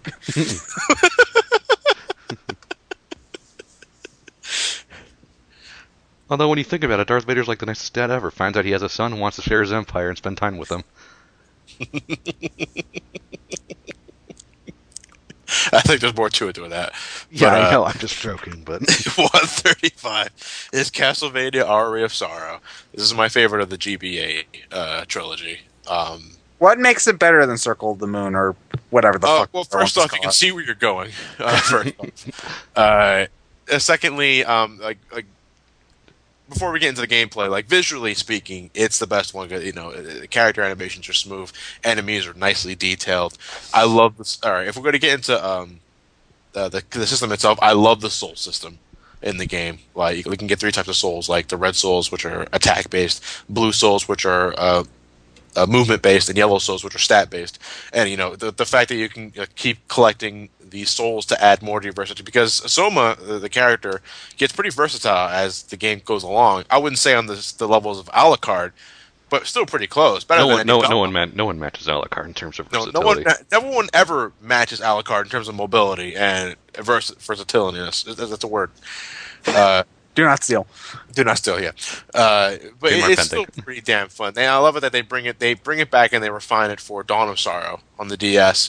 Yeah, it's my favorite of the Game Boy Advance trilogy because I had the most fun playing the game, and I go back every once in a while to play it. Not all the time, mind you. Like I'll still, if there's one game I'm going to be revisiting the Castlevania franchise, it's Symphony of the Night.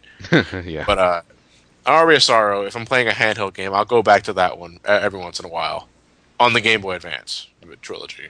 Yeah. So moving on to number 134.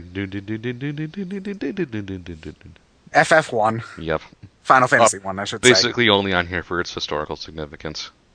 Well, Yeah. it pretty much made Japanese RPGs popular in the West. Yeah, kind of. Besides Dragon Warrior. Well, Dragon Warrior was the one that made console RPGs popular in Japan. I think this is Final Fantasy. It's weird because Final Fantasy is like the face of JRPGs in the West, yet in Japan people don't really give a shit. So I just find that weird. Well, no, they like Final Fantasy enough over there. But like it's like if prefer they have Dragon the choice, Warrior. Dragon Quest it sells Dragon like Quest. millions and millions of copies. Yeah, Over there. I think Final Fantasy we're more affiliated with the Americas or Europe anyway. No, I think Europe has a strong relation with Dragon Quest as much as Japan does, doesn't it? No, Not quite as big. anywhere. I think in Dragon Quest one of the games I don't remember which sold like 3 million copies, and in the U.S. it sold like 100,000. Ooh. Nobody cares about that over here in Dragon Quest outside of Japan, which makes it odd because I'm a fan. But whatever. Okay. Well, there's a few coming up soon, so I'll talk about that then. Look, if you're gonna play Final Fantasy, Don't play the NES version. Don't play the NES version because it's buggy. I mean, if you want to play it Just to see.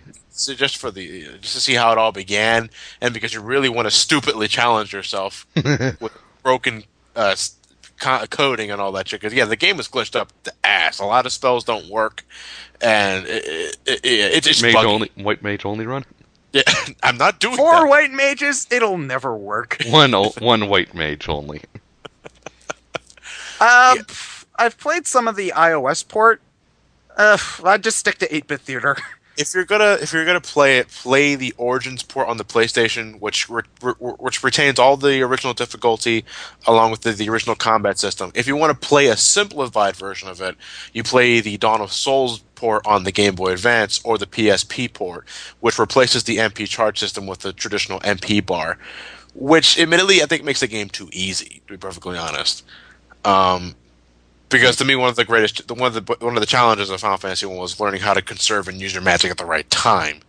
In the Game Boy Advance version and PSP, you can spam magic up the ass. I mean, how many times can you cast haste on your warrior and have him attack like 8 times in one turn to do like 2,000 points of damage? It makes all the bosses a joke. I'd say stick to 8-bit theater. One of the best sprite comics ever. Seriously, if you haven't read 8-bit theater and you even like Final Fantasy 1, go do that. Seriously.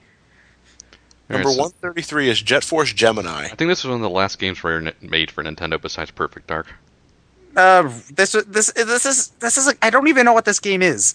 I remember they came out around the same time Donkey Kong 64 did. I heard of this game, definitely. I've heard of this title before. Yeah. I don't know. I don't know what kind of a game it is, though. Hold on, now I've got to see what even genre it is, because it's just one of those games that I know about, but I only know the title. That's all I know. Hold on. It's a third-person shooter. Yeah, I remember it got advertised heavily along with Donkey Kong 64. Let's see. It was made by the same team who made Blast Corps. Let's see. So Jet Force Gemini received generally positive review. Okay, hold on. Now I'm going to check how much it goes for Amazon. It's pretty cheap on Amazon. Let's see. You guys just have Wikipedia and Amazon tabs open. Yeah, hold on. You can get it used for $2. For $2. Yeah, so I say it's pretty cheap on Amazon. Oh, wait, hold on. New copy. Hold on. You can get a new copy for $50, or you can get a collectible copy for $13. What about Mischief Makers? Oh God, no, Amazon and your hold on, 13 for a collectible copy. I might have to think about that actually. All right, so I guess we never played the game. So next one, 132 is Advance Wars, the original for Game Boy Advance. Fire Emblem, but with tanks. Oh, okay. So pretty much anything you guys said for that game applies here? I've played one of the DS Advance Wars, not this one specifically, but I don't think they're too different. I think the one I played was called Days of Ruin, maybe? I think so. From when I looked at screens, it was a lot darker and edgier than any other Advance Wars title, but the gameplay looked pretty much the same. So moving on to number 131, it's Baten Kaitos, Eternal Wings in the Lost Ocean, also known as the game no one played. It wasn't Baten Kaitos like really well received by critics and nobody played it? No one played it. I remember this getting a lot of buzz. Yeah, but no one played it. Then I forgot about it. Everyone I've heard says that it's a good game, but I've never played it.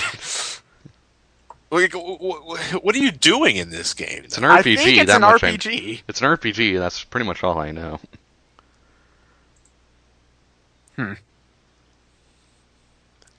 Maybe one day, but not now. So number 130 is Donkey Kong Jungle Beat. Stupid bongos. If you can get past the fact that you're using bongos, stupid bongos. Because I will say it's a very odd way of controlling. But once you get used to it, it controls pretty well. It's a fun game. Stupid bongos. You're just using bongos to travel from left to right? You tap right to go right, you tap left to go to left, you clap to attack. Once you get into it, it's very fun. It's just you have to sort of ignore the fact that you're using bongos. Don't plug in a controller, because using a controller is worse than using bongos. Really?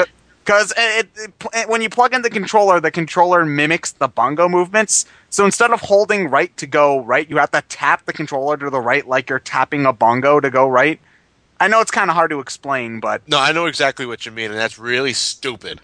Yes. I get that, but if you have the bongo attachment and you're you're just willing to say, okay, it's a bongo attachment, I'm going to use it and take it seriously. If you're willing to put yourself into that mindset, it is a very fun game. Huh. It's made by the same team who did Galaxy, so it's a very entertaining game to look at, and I think that the soundtrack's one of the more underrated ones on the GameCube. But if you can put yourself in the right mindset, it's a fun game. Okay. Stupid bongos. Number 129 is Trip Runner. For the WiiWare. Never played. Never. Indie game that I'll get to one day, but not this day. The blocky graphics and simple gameplay of Trip Runner hide the fact that it's one of the most addictive and challenging games in recent years.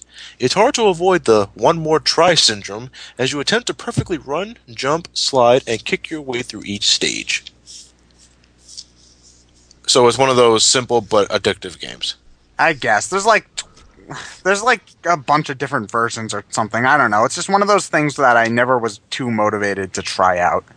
All right. Nintendo Power also has this by the numbers years graph. Yeah. Pretty much just for between the years of 1985 and 2012, the one that generated the most games on the list 2002. was 2003 and 2010. Yeah. Wait, really? 2005 was also pretty high. Huh, Yeah, odd. yes.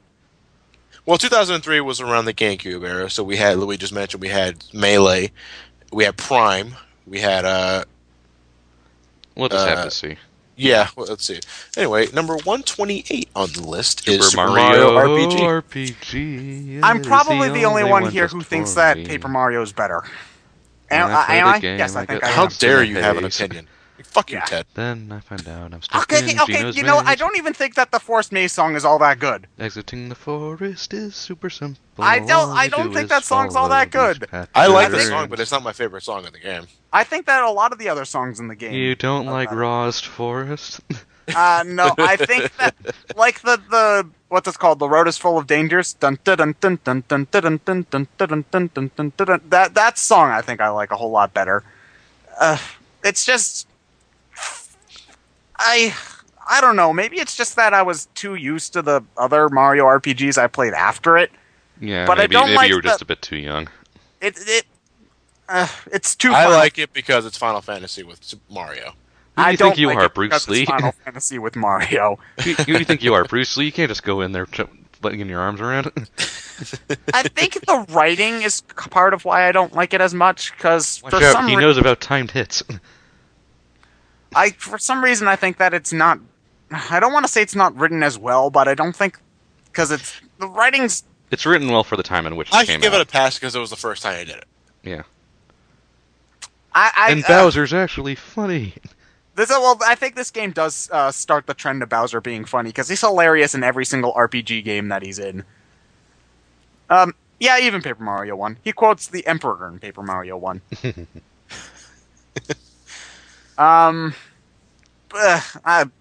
I need to go back to it to really formulate my thoughts. I would say, you can't really compare Mario RPG to the likes of Paper Mario or the Superstar games, because they're quite different in terms of mechanics. So I really can't tell you where to begin if you're interested. I think it's I just would a say matter just of try the game. hype. Just try the game one more time and see how you like it. It was just 'Cause, a I matter mean, of... if you like Final Fantasy 4 and 6, you should like this game. I know, but it's weird because I think it's just a matter of hype. Because before I played this game, this game came out on the Virtual Console, 2008 ish. I Right. remember there was a huge wait for it to come on Virtual Console, Mhm. and before that was really when I started trolling forums and YouTube, and everybody always went on about how great this game is. So I was really looking forward to it because it was the start of the Mario RPGs, which I all really like, except for Partners in Time. But besides that, I really love these games. Well, and then just to put a little more in perspective here, I like our Mario RPG a lot because I pretty much said that it's Final Fantasy with Mario characters. Thing is, though, titles like 4 and 6 still beat the shit out of this game completely. Because as much as I can play this game, I don't revisit it that often. I find it an enjoyable game. I'll play this before I play Paper Mario. one. Yeah, I would. Paper too. Mario 1, yeah. I would play 1,000 Year Door before playing this one. Yeah, I could take or leave either at the same time, as far as how much I like them. I need to reformulate my thoughts on this because Yeah, it was I'd say something give it I another dropped. Yeah, I would say give it another shot. I'd give yeah. This isn't something like Earthbound where I hated it. It's just kind of like I felt very underwhelmed when I played it. Give it another shot. Yeah, I'll try it again. Maybe. Maybe. Number 127 is The Last Story. Oh, I've played this. Both of you own it, but haven't played it. If I remember. I've played about a few hours into it. Few hours. It's Final Fantasy 13 all over again. I'm still rather confused by the battle mechanics, to be honest. I'm The, digging its simplified structure. the battle mechanics basically you want to use the glowy power. I forget what its name is to draw attention away from your mages so they can blow shit up, and you just walk into enemies and that's how you attack them. But The- they do the attacking for you, and Yeah. I don't like that. I don't mind it. I will later on. How far did you get? You only played a few hours, right?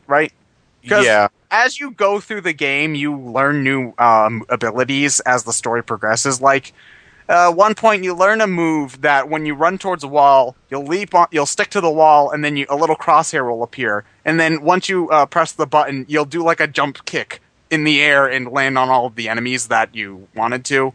Yeah. So as the game goes more and more, the game gets more complex. You can also change the control layout so that you press a button to attack, but I kind of like the auto attack better. I Yeah. think we know who's going to do the recording for this eventually. I've only played it once and I need to go back to it again. But I enjoyed what I played. I was kind of disappointed by the soundtrack though, which is odd because Uematsu did it.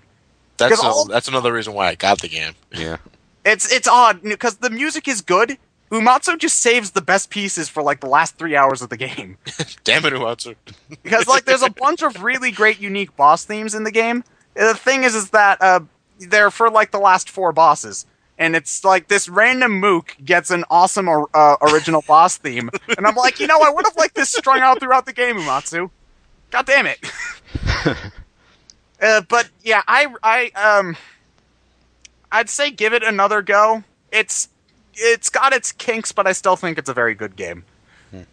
I like it better than Xenoblade for what it's worth, but I'm sure that's on the list somewhere. And that's moving on to number 128, Shadowgate. Number 126 is Shadowgate. How many ways can you die? A lot.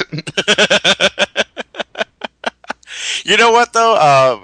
Because I actually tested this game out a few years ago before we decided to do it for the LP channel, and I died maybe about 8 times in the first screen alone. But I actually, ever since we did the LP, I actually have grown to love its soundtrack. Like I love this game's music. It's really good stuff for the. And then your torch will run out. Oh yeah, then the torch runs out, and suddenly I'm playing a game. And then you're screwed. Oh man, if it wasn't for the Let's Play that we did with the Burly Men, I would have never guessed half of the shit that you're supposed to do. Did you have a guide open for No. that? They were the guide. No. My friend Davis, the one that played the game, has been was playing the the guy. game since his childhood. Davis was the guide. Yes. Alright, Oh wait, I just called him by his real name. oops. Okay, so now we know 2 out of 3. Davis, Russ, and might as well just spill the beans now, John. All right, fine. I don't know if they listen to BrainScratch commentaries, but Commander Yako is my roommate, Jacob. Opaque Senator is Russ. Walrus King is Davis. And I think that was it. Oh, and there was the Mole. But we don't call him by his real name. Only because I don't know his real name. Matt is Matt and Elliot is Elliot. Matt is Matt, Elliot is Elliot, and John Or is is Elliot Matt and Matt Elliot?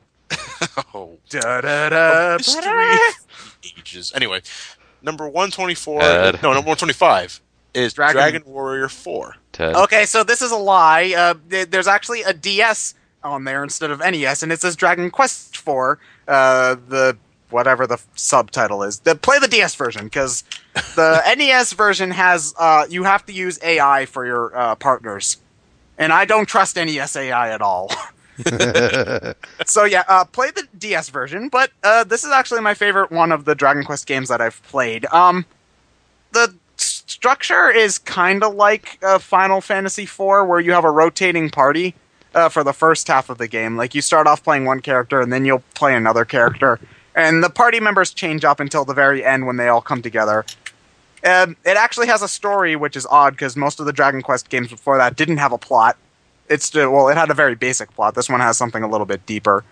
The battle mechanics are fun. It's just a very fun game, and I like it a lot. And if you're gonna play the game, the Dragon Quest games, I'd recommend starting on this one. Or I hear 8's really good too, but I haven't played that one yet. But this is definitely. Well, 8's a PS2 only game, so. No, I'm surprised though. Because I'm looking at the release here. It's 92. I'm surprised it wasn't a Super Nintendo game. It was probably in development before the Super Nintendo came out.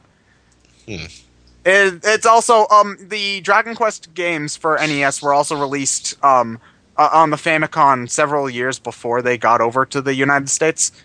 So it was probably released a couple of years before that, before the Super Nintendo even came out. Most likely, right. Because I know that Dragon Warrior 1 was released like 3 years after it came out in Japan. So I'd recommend giving it a shot if you're ever curious. The DS version's pretty cheap, I'm pretty sure. Alright, so moving on is number 124, Pokemon Pinball Ruby and Sapphire. It's pinball with Pokemon. I played the Pokemon, the Game Boy Color one. With the Rumble thing. With the Rumble that required one battery. Yeah. Weirdest Game Boy cartridge I have. Yeah. Why one battery, though? No one ever uses just one battery. Okay, I need to get 2 batteries for my... Oh, God damn it, there's only one left. Pokemon Pinball.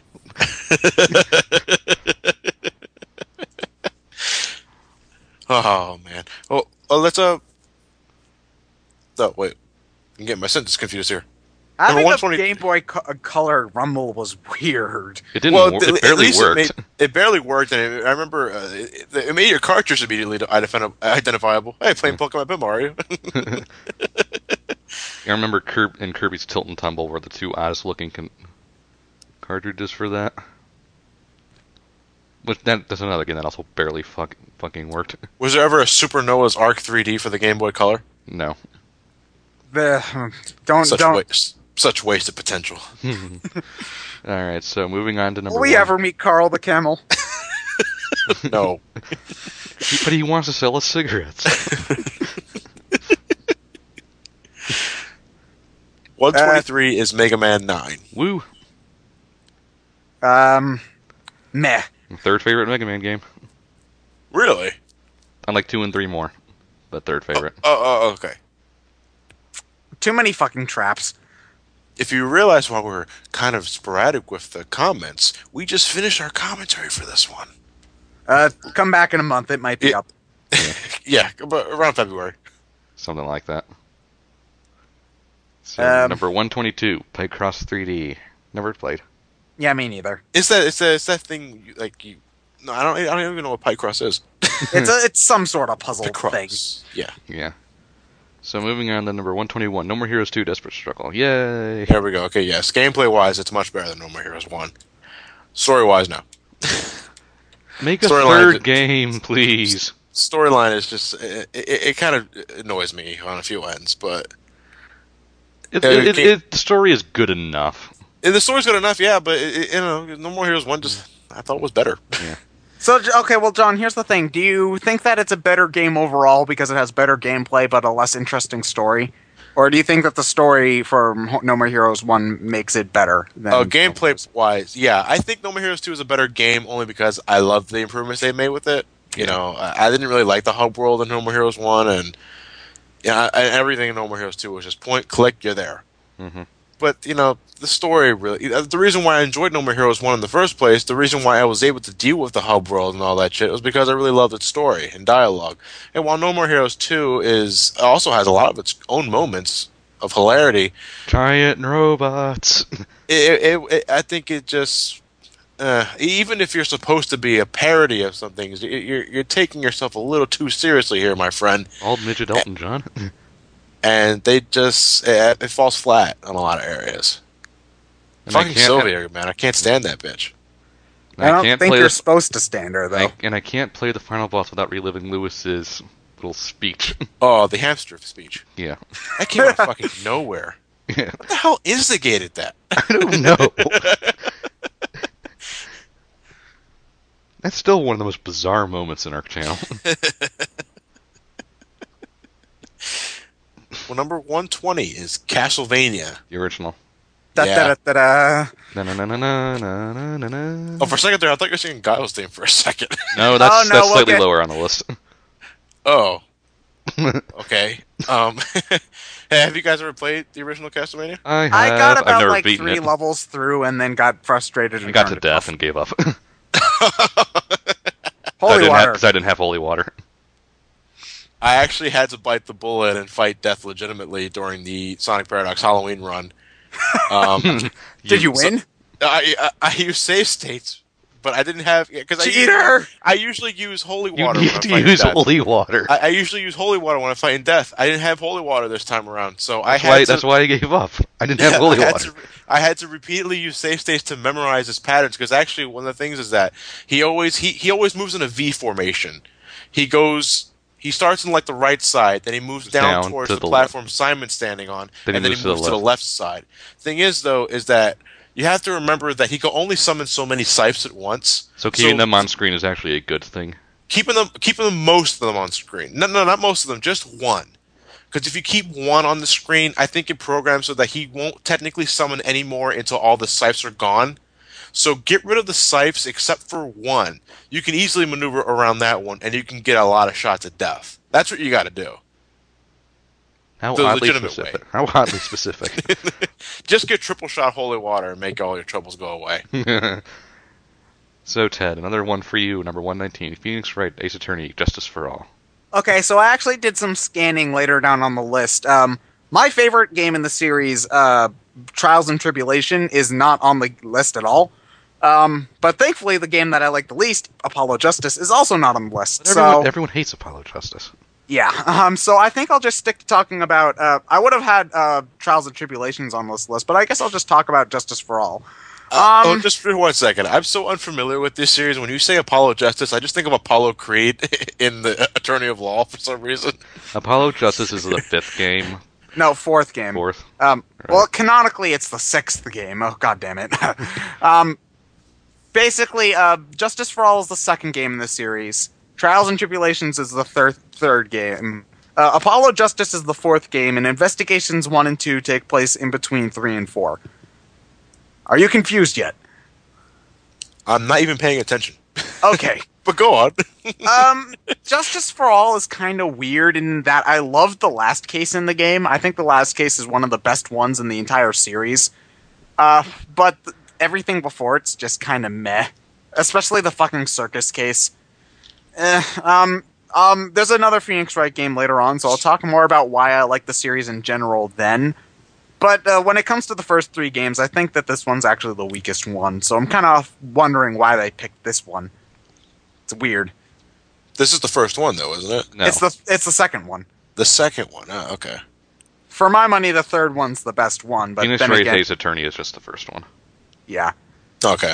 So there's another one later down, so I'll talk about it more then. Well, 118 is Golden Sun. Woo.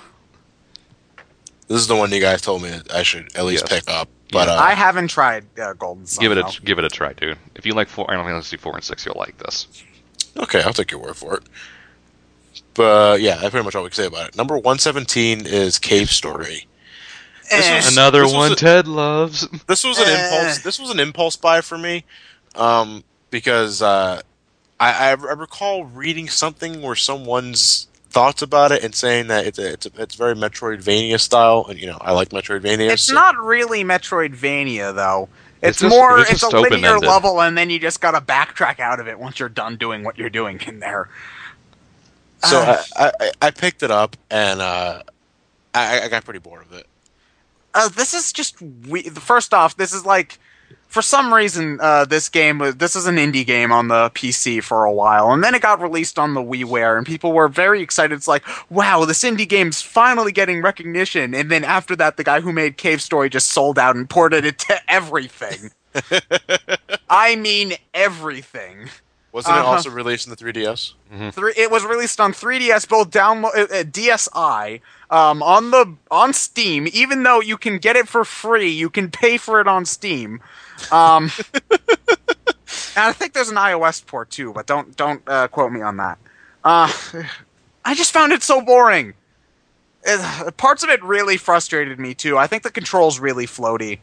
And if there's one thing I hate that you can lose experience points by getting hit. Fuck Yeah, that I game didn't. mechanic. I didn't like that either.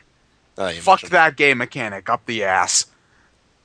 And also this is a real nitpick, but the little sound of the little gems that you collect as experience points really fucking annoying.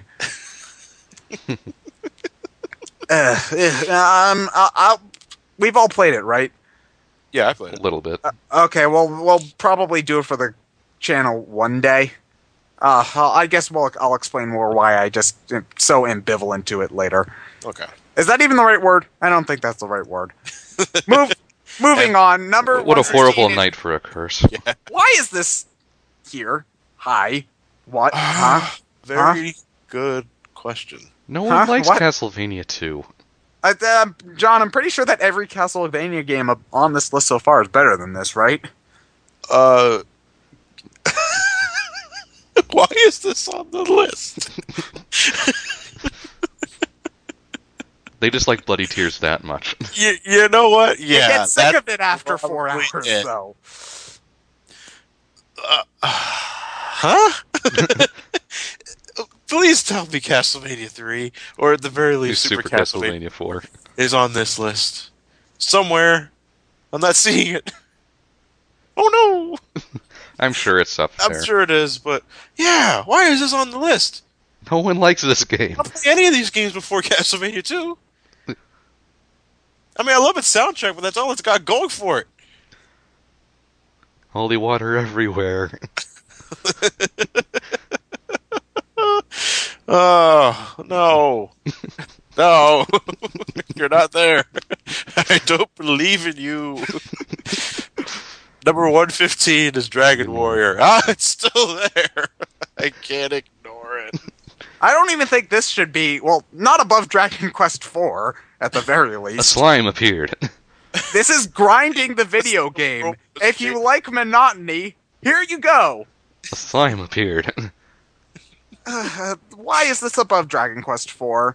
Historical significance does not mean it's this high. Oh crap, this isn't even high. We're not even at 100 yet. So moving on to number 114. Dun dun dun dun dun. Dun dun dun dun. Street Fighter 2, the new challengers. Dun dun dun dun dun dun dun dun. I'm going to assume they mean Turbo as well as that. I'm pretty sure they're meaning every Street Fighter 2 at this point. HD Remix Arcade Turbo Super. If you're going to play Super Street Fighter 2, you get the HD remix on Xbox Live and PSN. Yes. That's the version to get. But Championship I'll edition. play Alpha. I'll play Alpha. I'll play Street Fighter 3 or 4 before going back to Street Fighter 2. On the Super Nintendo, anyway. Yeah, the games are just much better in terms of combat. Dun dun dun dun dun. Actually, I think no. It was Hyper Street Fighter that introduced that iteration of of the Dial's theme. Yeah. What is Hyper Street Fighter? I think it's just the third version of Street Fighter 2. I don't get it. I don't get it. Why does Capcom need to release so many versions of one game? Because they're Capcom. Money grubbing whores. Ted, you're up for number 113 again. Okay, why are all the Dragon Quest games in one spot? Dragon Quest V, Hand of the Heavenly Bride. I've got mixed feelings on this one, because the story in this game is very, very great. I really like this game's story, but the game mechanics aren't nearly as good.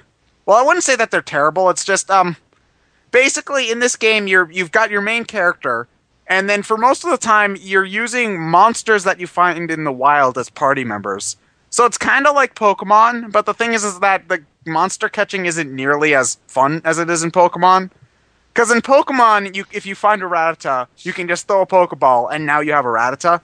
If you want a slime in Dragon Quest V, you need to run around until you find a slime, and then you fight the slime, and then you have to randomly hope that it decides to join your party. And if it doesn't, you gotta run around until you find another one and try again. So it's an item drop. Yeah, it's basically monsters joining your party is an item drop. Yeah, that's a good way to put it. But all of the good monsters are like 1 in 64 chance, 1 in 128 chance. So you'll be there for a Can while. I get the pink tail as a buddy? No. Oh, thank God. I'd recommend playing it because it's still a very good game, but I think that 4 is just a better time overall. That's it. Soundtrack's good though. Okay. Number 112.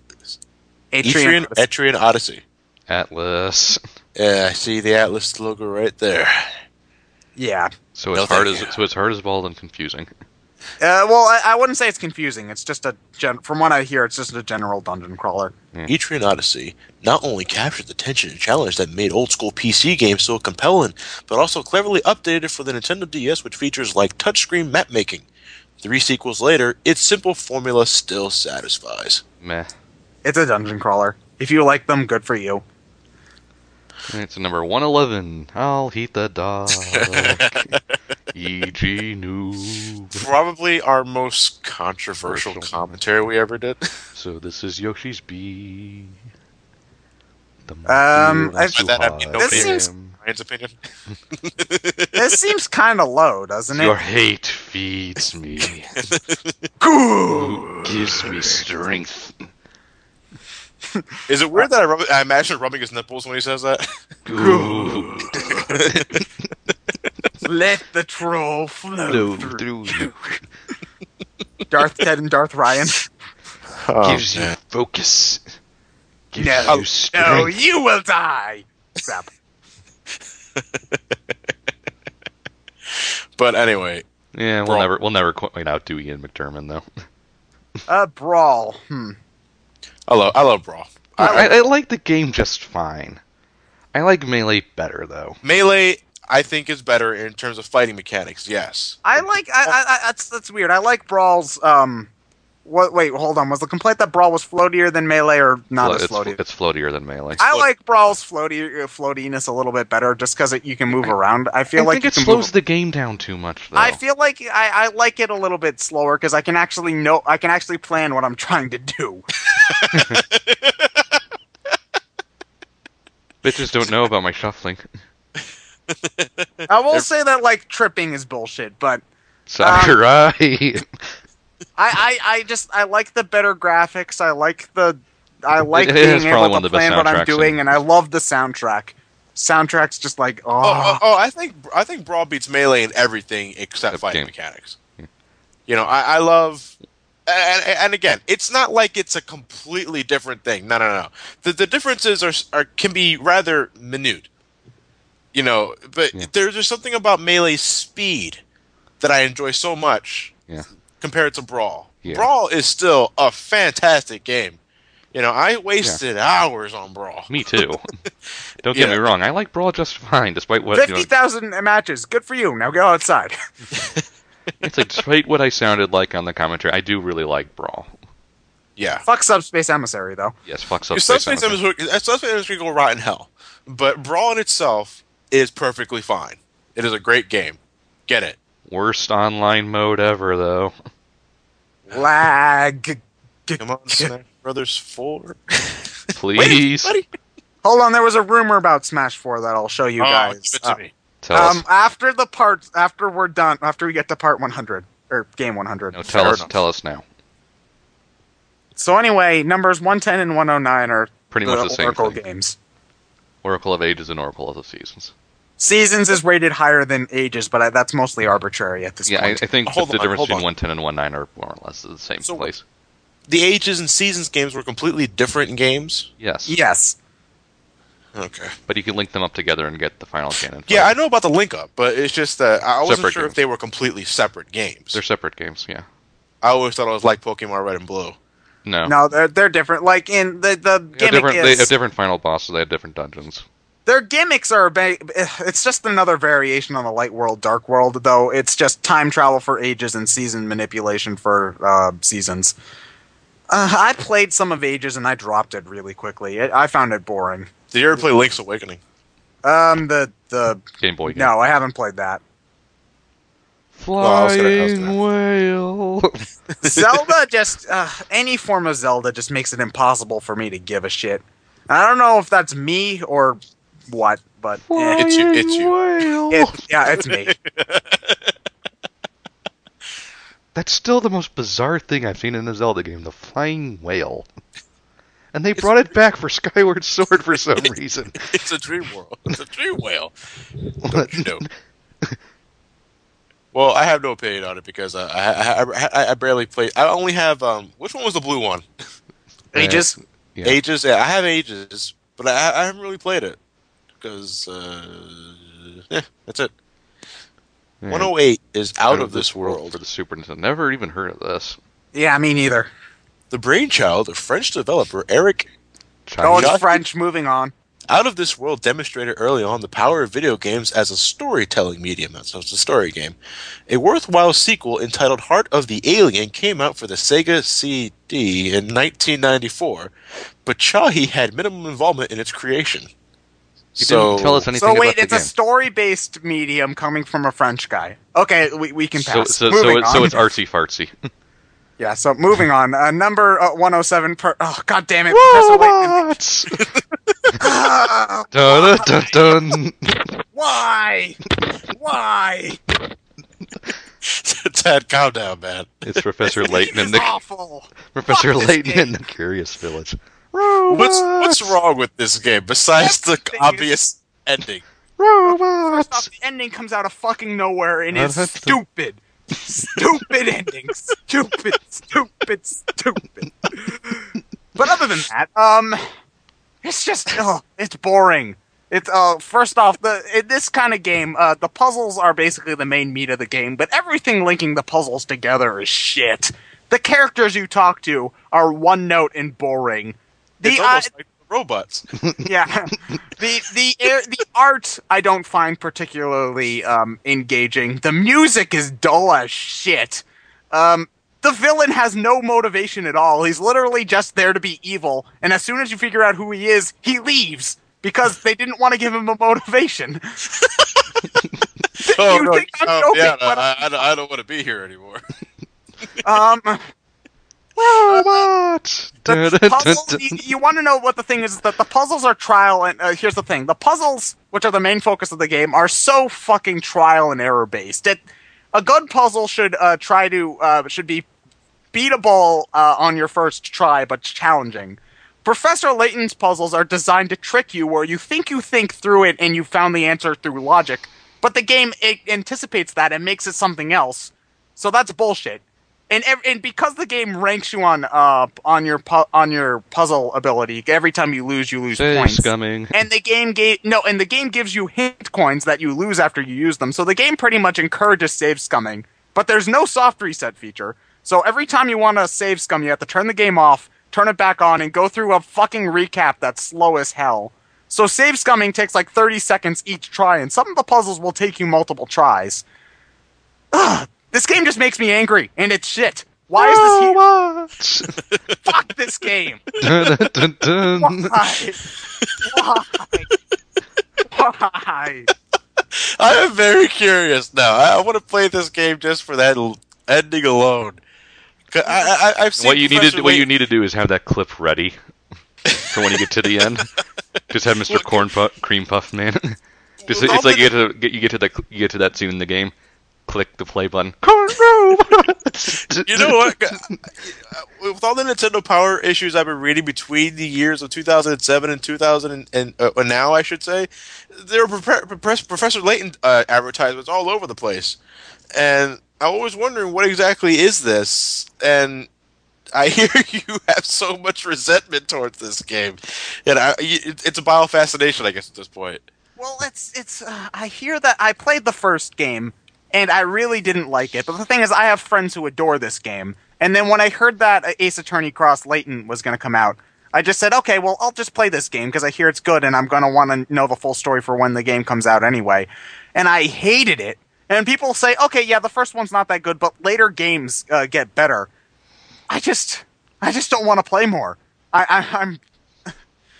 Robots! I have every Layton game sitting on my desk right here. I got them so I have a complete collection once Ace Attorney versus Layton comes out. It's just, I have no motivation to pick up the next one. Ugh. Robots!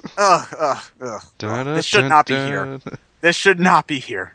106, Earthworm Jim. Earthworm Jim, the soil he did crawl. Earthworm Jim, the super suit did fall. I haven't beaten Earthworm Jim, the original. The farthest I got was the aquatic level. That's after What the Heck, Yeah. the hell-based level. Mm-hmm. And after that, I usually just stop. I'll send you Um, straight to Hiffle. um, I do like it. I kind of wish Earthworm Jim would, in terms of like gun controls, I wish he had unlimited ammo. Yeah. Doesn't it have like regenerating ammo or something No, I like think that? you run out of it after a while. You get ridiculous amounts of it, but it's still not infinite. Yeah. You know, because you play games like Mega Man or Contra, and you got infinite ammo all the time. Just whether or not you were skilled enough to avoid what was coming at you. Earthworm Jim, on the other hand, if you're not using the gun, you have to rely on your whip Kick. attack. And I always found that really unreliable. But other than that, It's still a fine solid game. title. I bought the HD port on PSN, so I do plan on playing it again, just not now. Alright, so moving on to number 105, Gunstar Superheroes. Gunstar Superheroes. Genesis game is better. I'll say that right now. What type of game is this? It's just think Contra, only more. Oh. Just by Sega. It's made by Sega. It's graphically more colorful. I will say that. Great soundtrack. But I'm talking about Gunstar Heroes, though, not Superheroes. This was for the Game Boy Advance, wasn't it? Mm-hmm. Yeah, it was released for the Game Boy Advance, and I played that game. It's okay. You know, it's still a fun title in itself, but I think the original Genesis game is better. You know, I love the whole when I first played. I played the game I think around '95. That's when I first played the game, and I was just amazed by how fun it was, and like visually, it was remarkable for me. Especially when you're playing that one stage where you're fighting against your brainwashed partner, who has like this mech that takes like 7 different forms. And This isn't even my final form. He's like the size of a building. What? Something like that. No, it's something like that. But yeah, it's pretty hard though. I'll tell you that right now. And the final boss looks like M. Bison, but it's still a pretty good time to be had. It's actually one of the games we're LPing soon for the channel with Elliot or Matt, whoever wants to join with me. Probably Matt, because Elliot will just die a lot. Yeah, well, I'll die a lot too. It's a pretty hard game, but yeah, it's a fun little romp. You can get it easily nowadays. So, but Gunstar Superheroes, the one that's on this list, it's fun too. I think Genesis game's better though. It's number 104. She Blaster Master. Blaster Master. I remember the first time I remember this game. The first time I ever saw this game was the NES poster for it, and it terrified the fuck out of me because I had no idea what the hell that brown creature was supposed to Because be. it made no fucking sense. Yeah. But other than that, I haven't really played much of this game. Isn't it a Metroidvania? No. To an extent. I like how versatile the tank is. Like how it can run up walls and shit like that. Hard as balls. It's still a really hard game. But yeah, I still don't understand what the deal with that brown monster on the cover is. Maybe it's the final boss. Don't know. It could be. Could be right. But what is it? So moving on to number 103, Zero Escape, Virtue's Last Reward. Probably the most recent game on this list because it's for the 3DS and came out this year. This is, if I remember correctly, this is a sequel to 9 Hours, 9 Persons, 9 Doors, or 999, as it's more commonly known, which is a game that I own but haven't beaten yet. The Galaxy Express 39? What? Basically, from what I can tell, these games are sort of like escape the room puzzle challenges, with a kind of a dark story linking all of the different rooms together. So you want to play a game? Kinda. Similar to that, yes. I've been meaning to get to this, but I want to finish the first game first, and I haven't done that yet, so get back to me in 6 months and I might have an opinion. 102, Pokemon Snap. What, really? What? Huh? Pokemon What? Snap? This high up? What? Really? Huh? What? Over Gen 1 and 3? Really? Over any of these games? Pokemon Snap is a fun No, little I'd play niche Pokemon title. Snap before Gen 4. Or Professor Layton. Ted, shut up. I never said Pokemon Snap, really? Oh, well, no, this is... It shouldn't even be on the list. Huh? I'd play Super Star Wars before this. I play any of these games before playing Pokemon Snap, with the exception of maybe Castlevania 2. Castlevania 2. But no, because even Castlevania 2 has a bit of a draw. Pokemon Snap, you're just taking pictures. Woo! And that's about it. Yeah. So are we going to go to 101 or 100 for the last part? 100. We'll go to 100 because we went to 200 last time. Okay, So number 101 is Professor... Well, actually, no, this one has not... Well, it shouldn't have anything to do with the robots. This game better not have anything to fucking do with robots. So you haven't played it? No. Dun, dun, dun. I hear that this is where the series gets really good, but I hated the first one. I don't know if I want to get this far. The unwound future, I'm going to assume, has something to do with time travel. Professor Layton gets a DeLorean. Well, I'll play it eventually. But I'm not looking forward to it. Robots! I love you, Mr. Cream Puff Man. Number 100 100 is the Donkey Kong. For Game Boy. It's It's a really good game. Yeah, much better than the NES game. Yeah. Or the arcade game. Well, they're yeah, the same I would thing. say so, yeah. Yeah. One other thing I love about this is just how versatile Mario is. You know, because he pretty much has all of his moves from Mario 64. He has In the a triple way. jump. He has the backflip jump. He has a Yeah. headstand thing. He has a really cool handstand jump. It's really funny to me when you can, because the first 4 levels in this game are the first 4 levels in the original Donkey Kong game. It's and amazing you can how blow fast you by can- them in like 10 seconds with Mario's acrobatics. This also came out same year as Donkey Kong Country, so it's the last time we saw classic Donkey Kong. Yeah. Wait, so is this supposed to be like Cranky? This is Cranky Kong, yeah. It's technically Cranky, yeah. Oh, so dealing with a new acrobatic Mario, he just said, fuck it, I'm retiring. Yeah. That actually makes some sort of sense. But yeah, it's a great game. There's lots to do. A lot of It's on the puzzles Game Boy. involved. It's on the 3DS Virtual Console. Yeah. Give it a shot. It's my type of thing. 'Cause I've actually gone and played this repeatedly quite a number of times. Yeah. So it's a fun game. We need another fucking break. Yeah. Well, we're gonna take a break right now. So we'll see you guys for the finale in part 3. I suck at endings. You guys end it. Robots! Da-da-da-da. Da-da-da-da. I love you, Don Hertzfeld.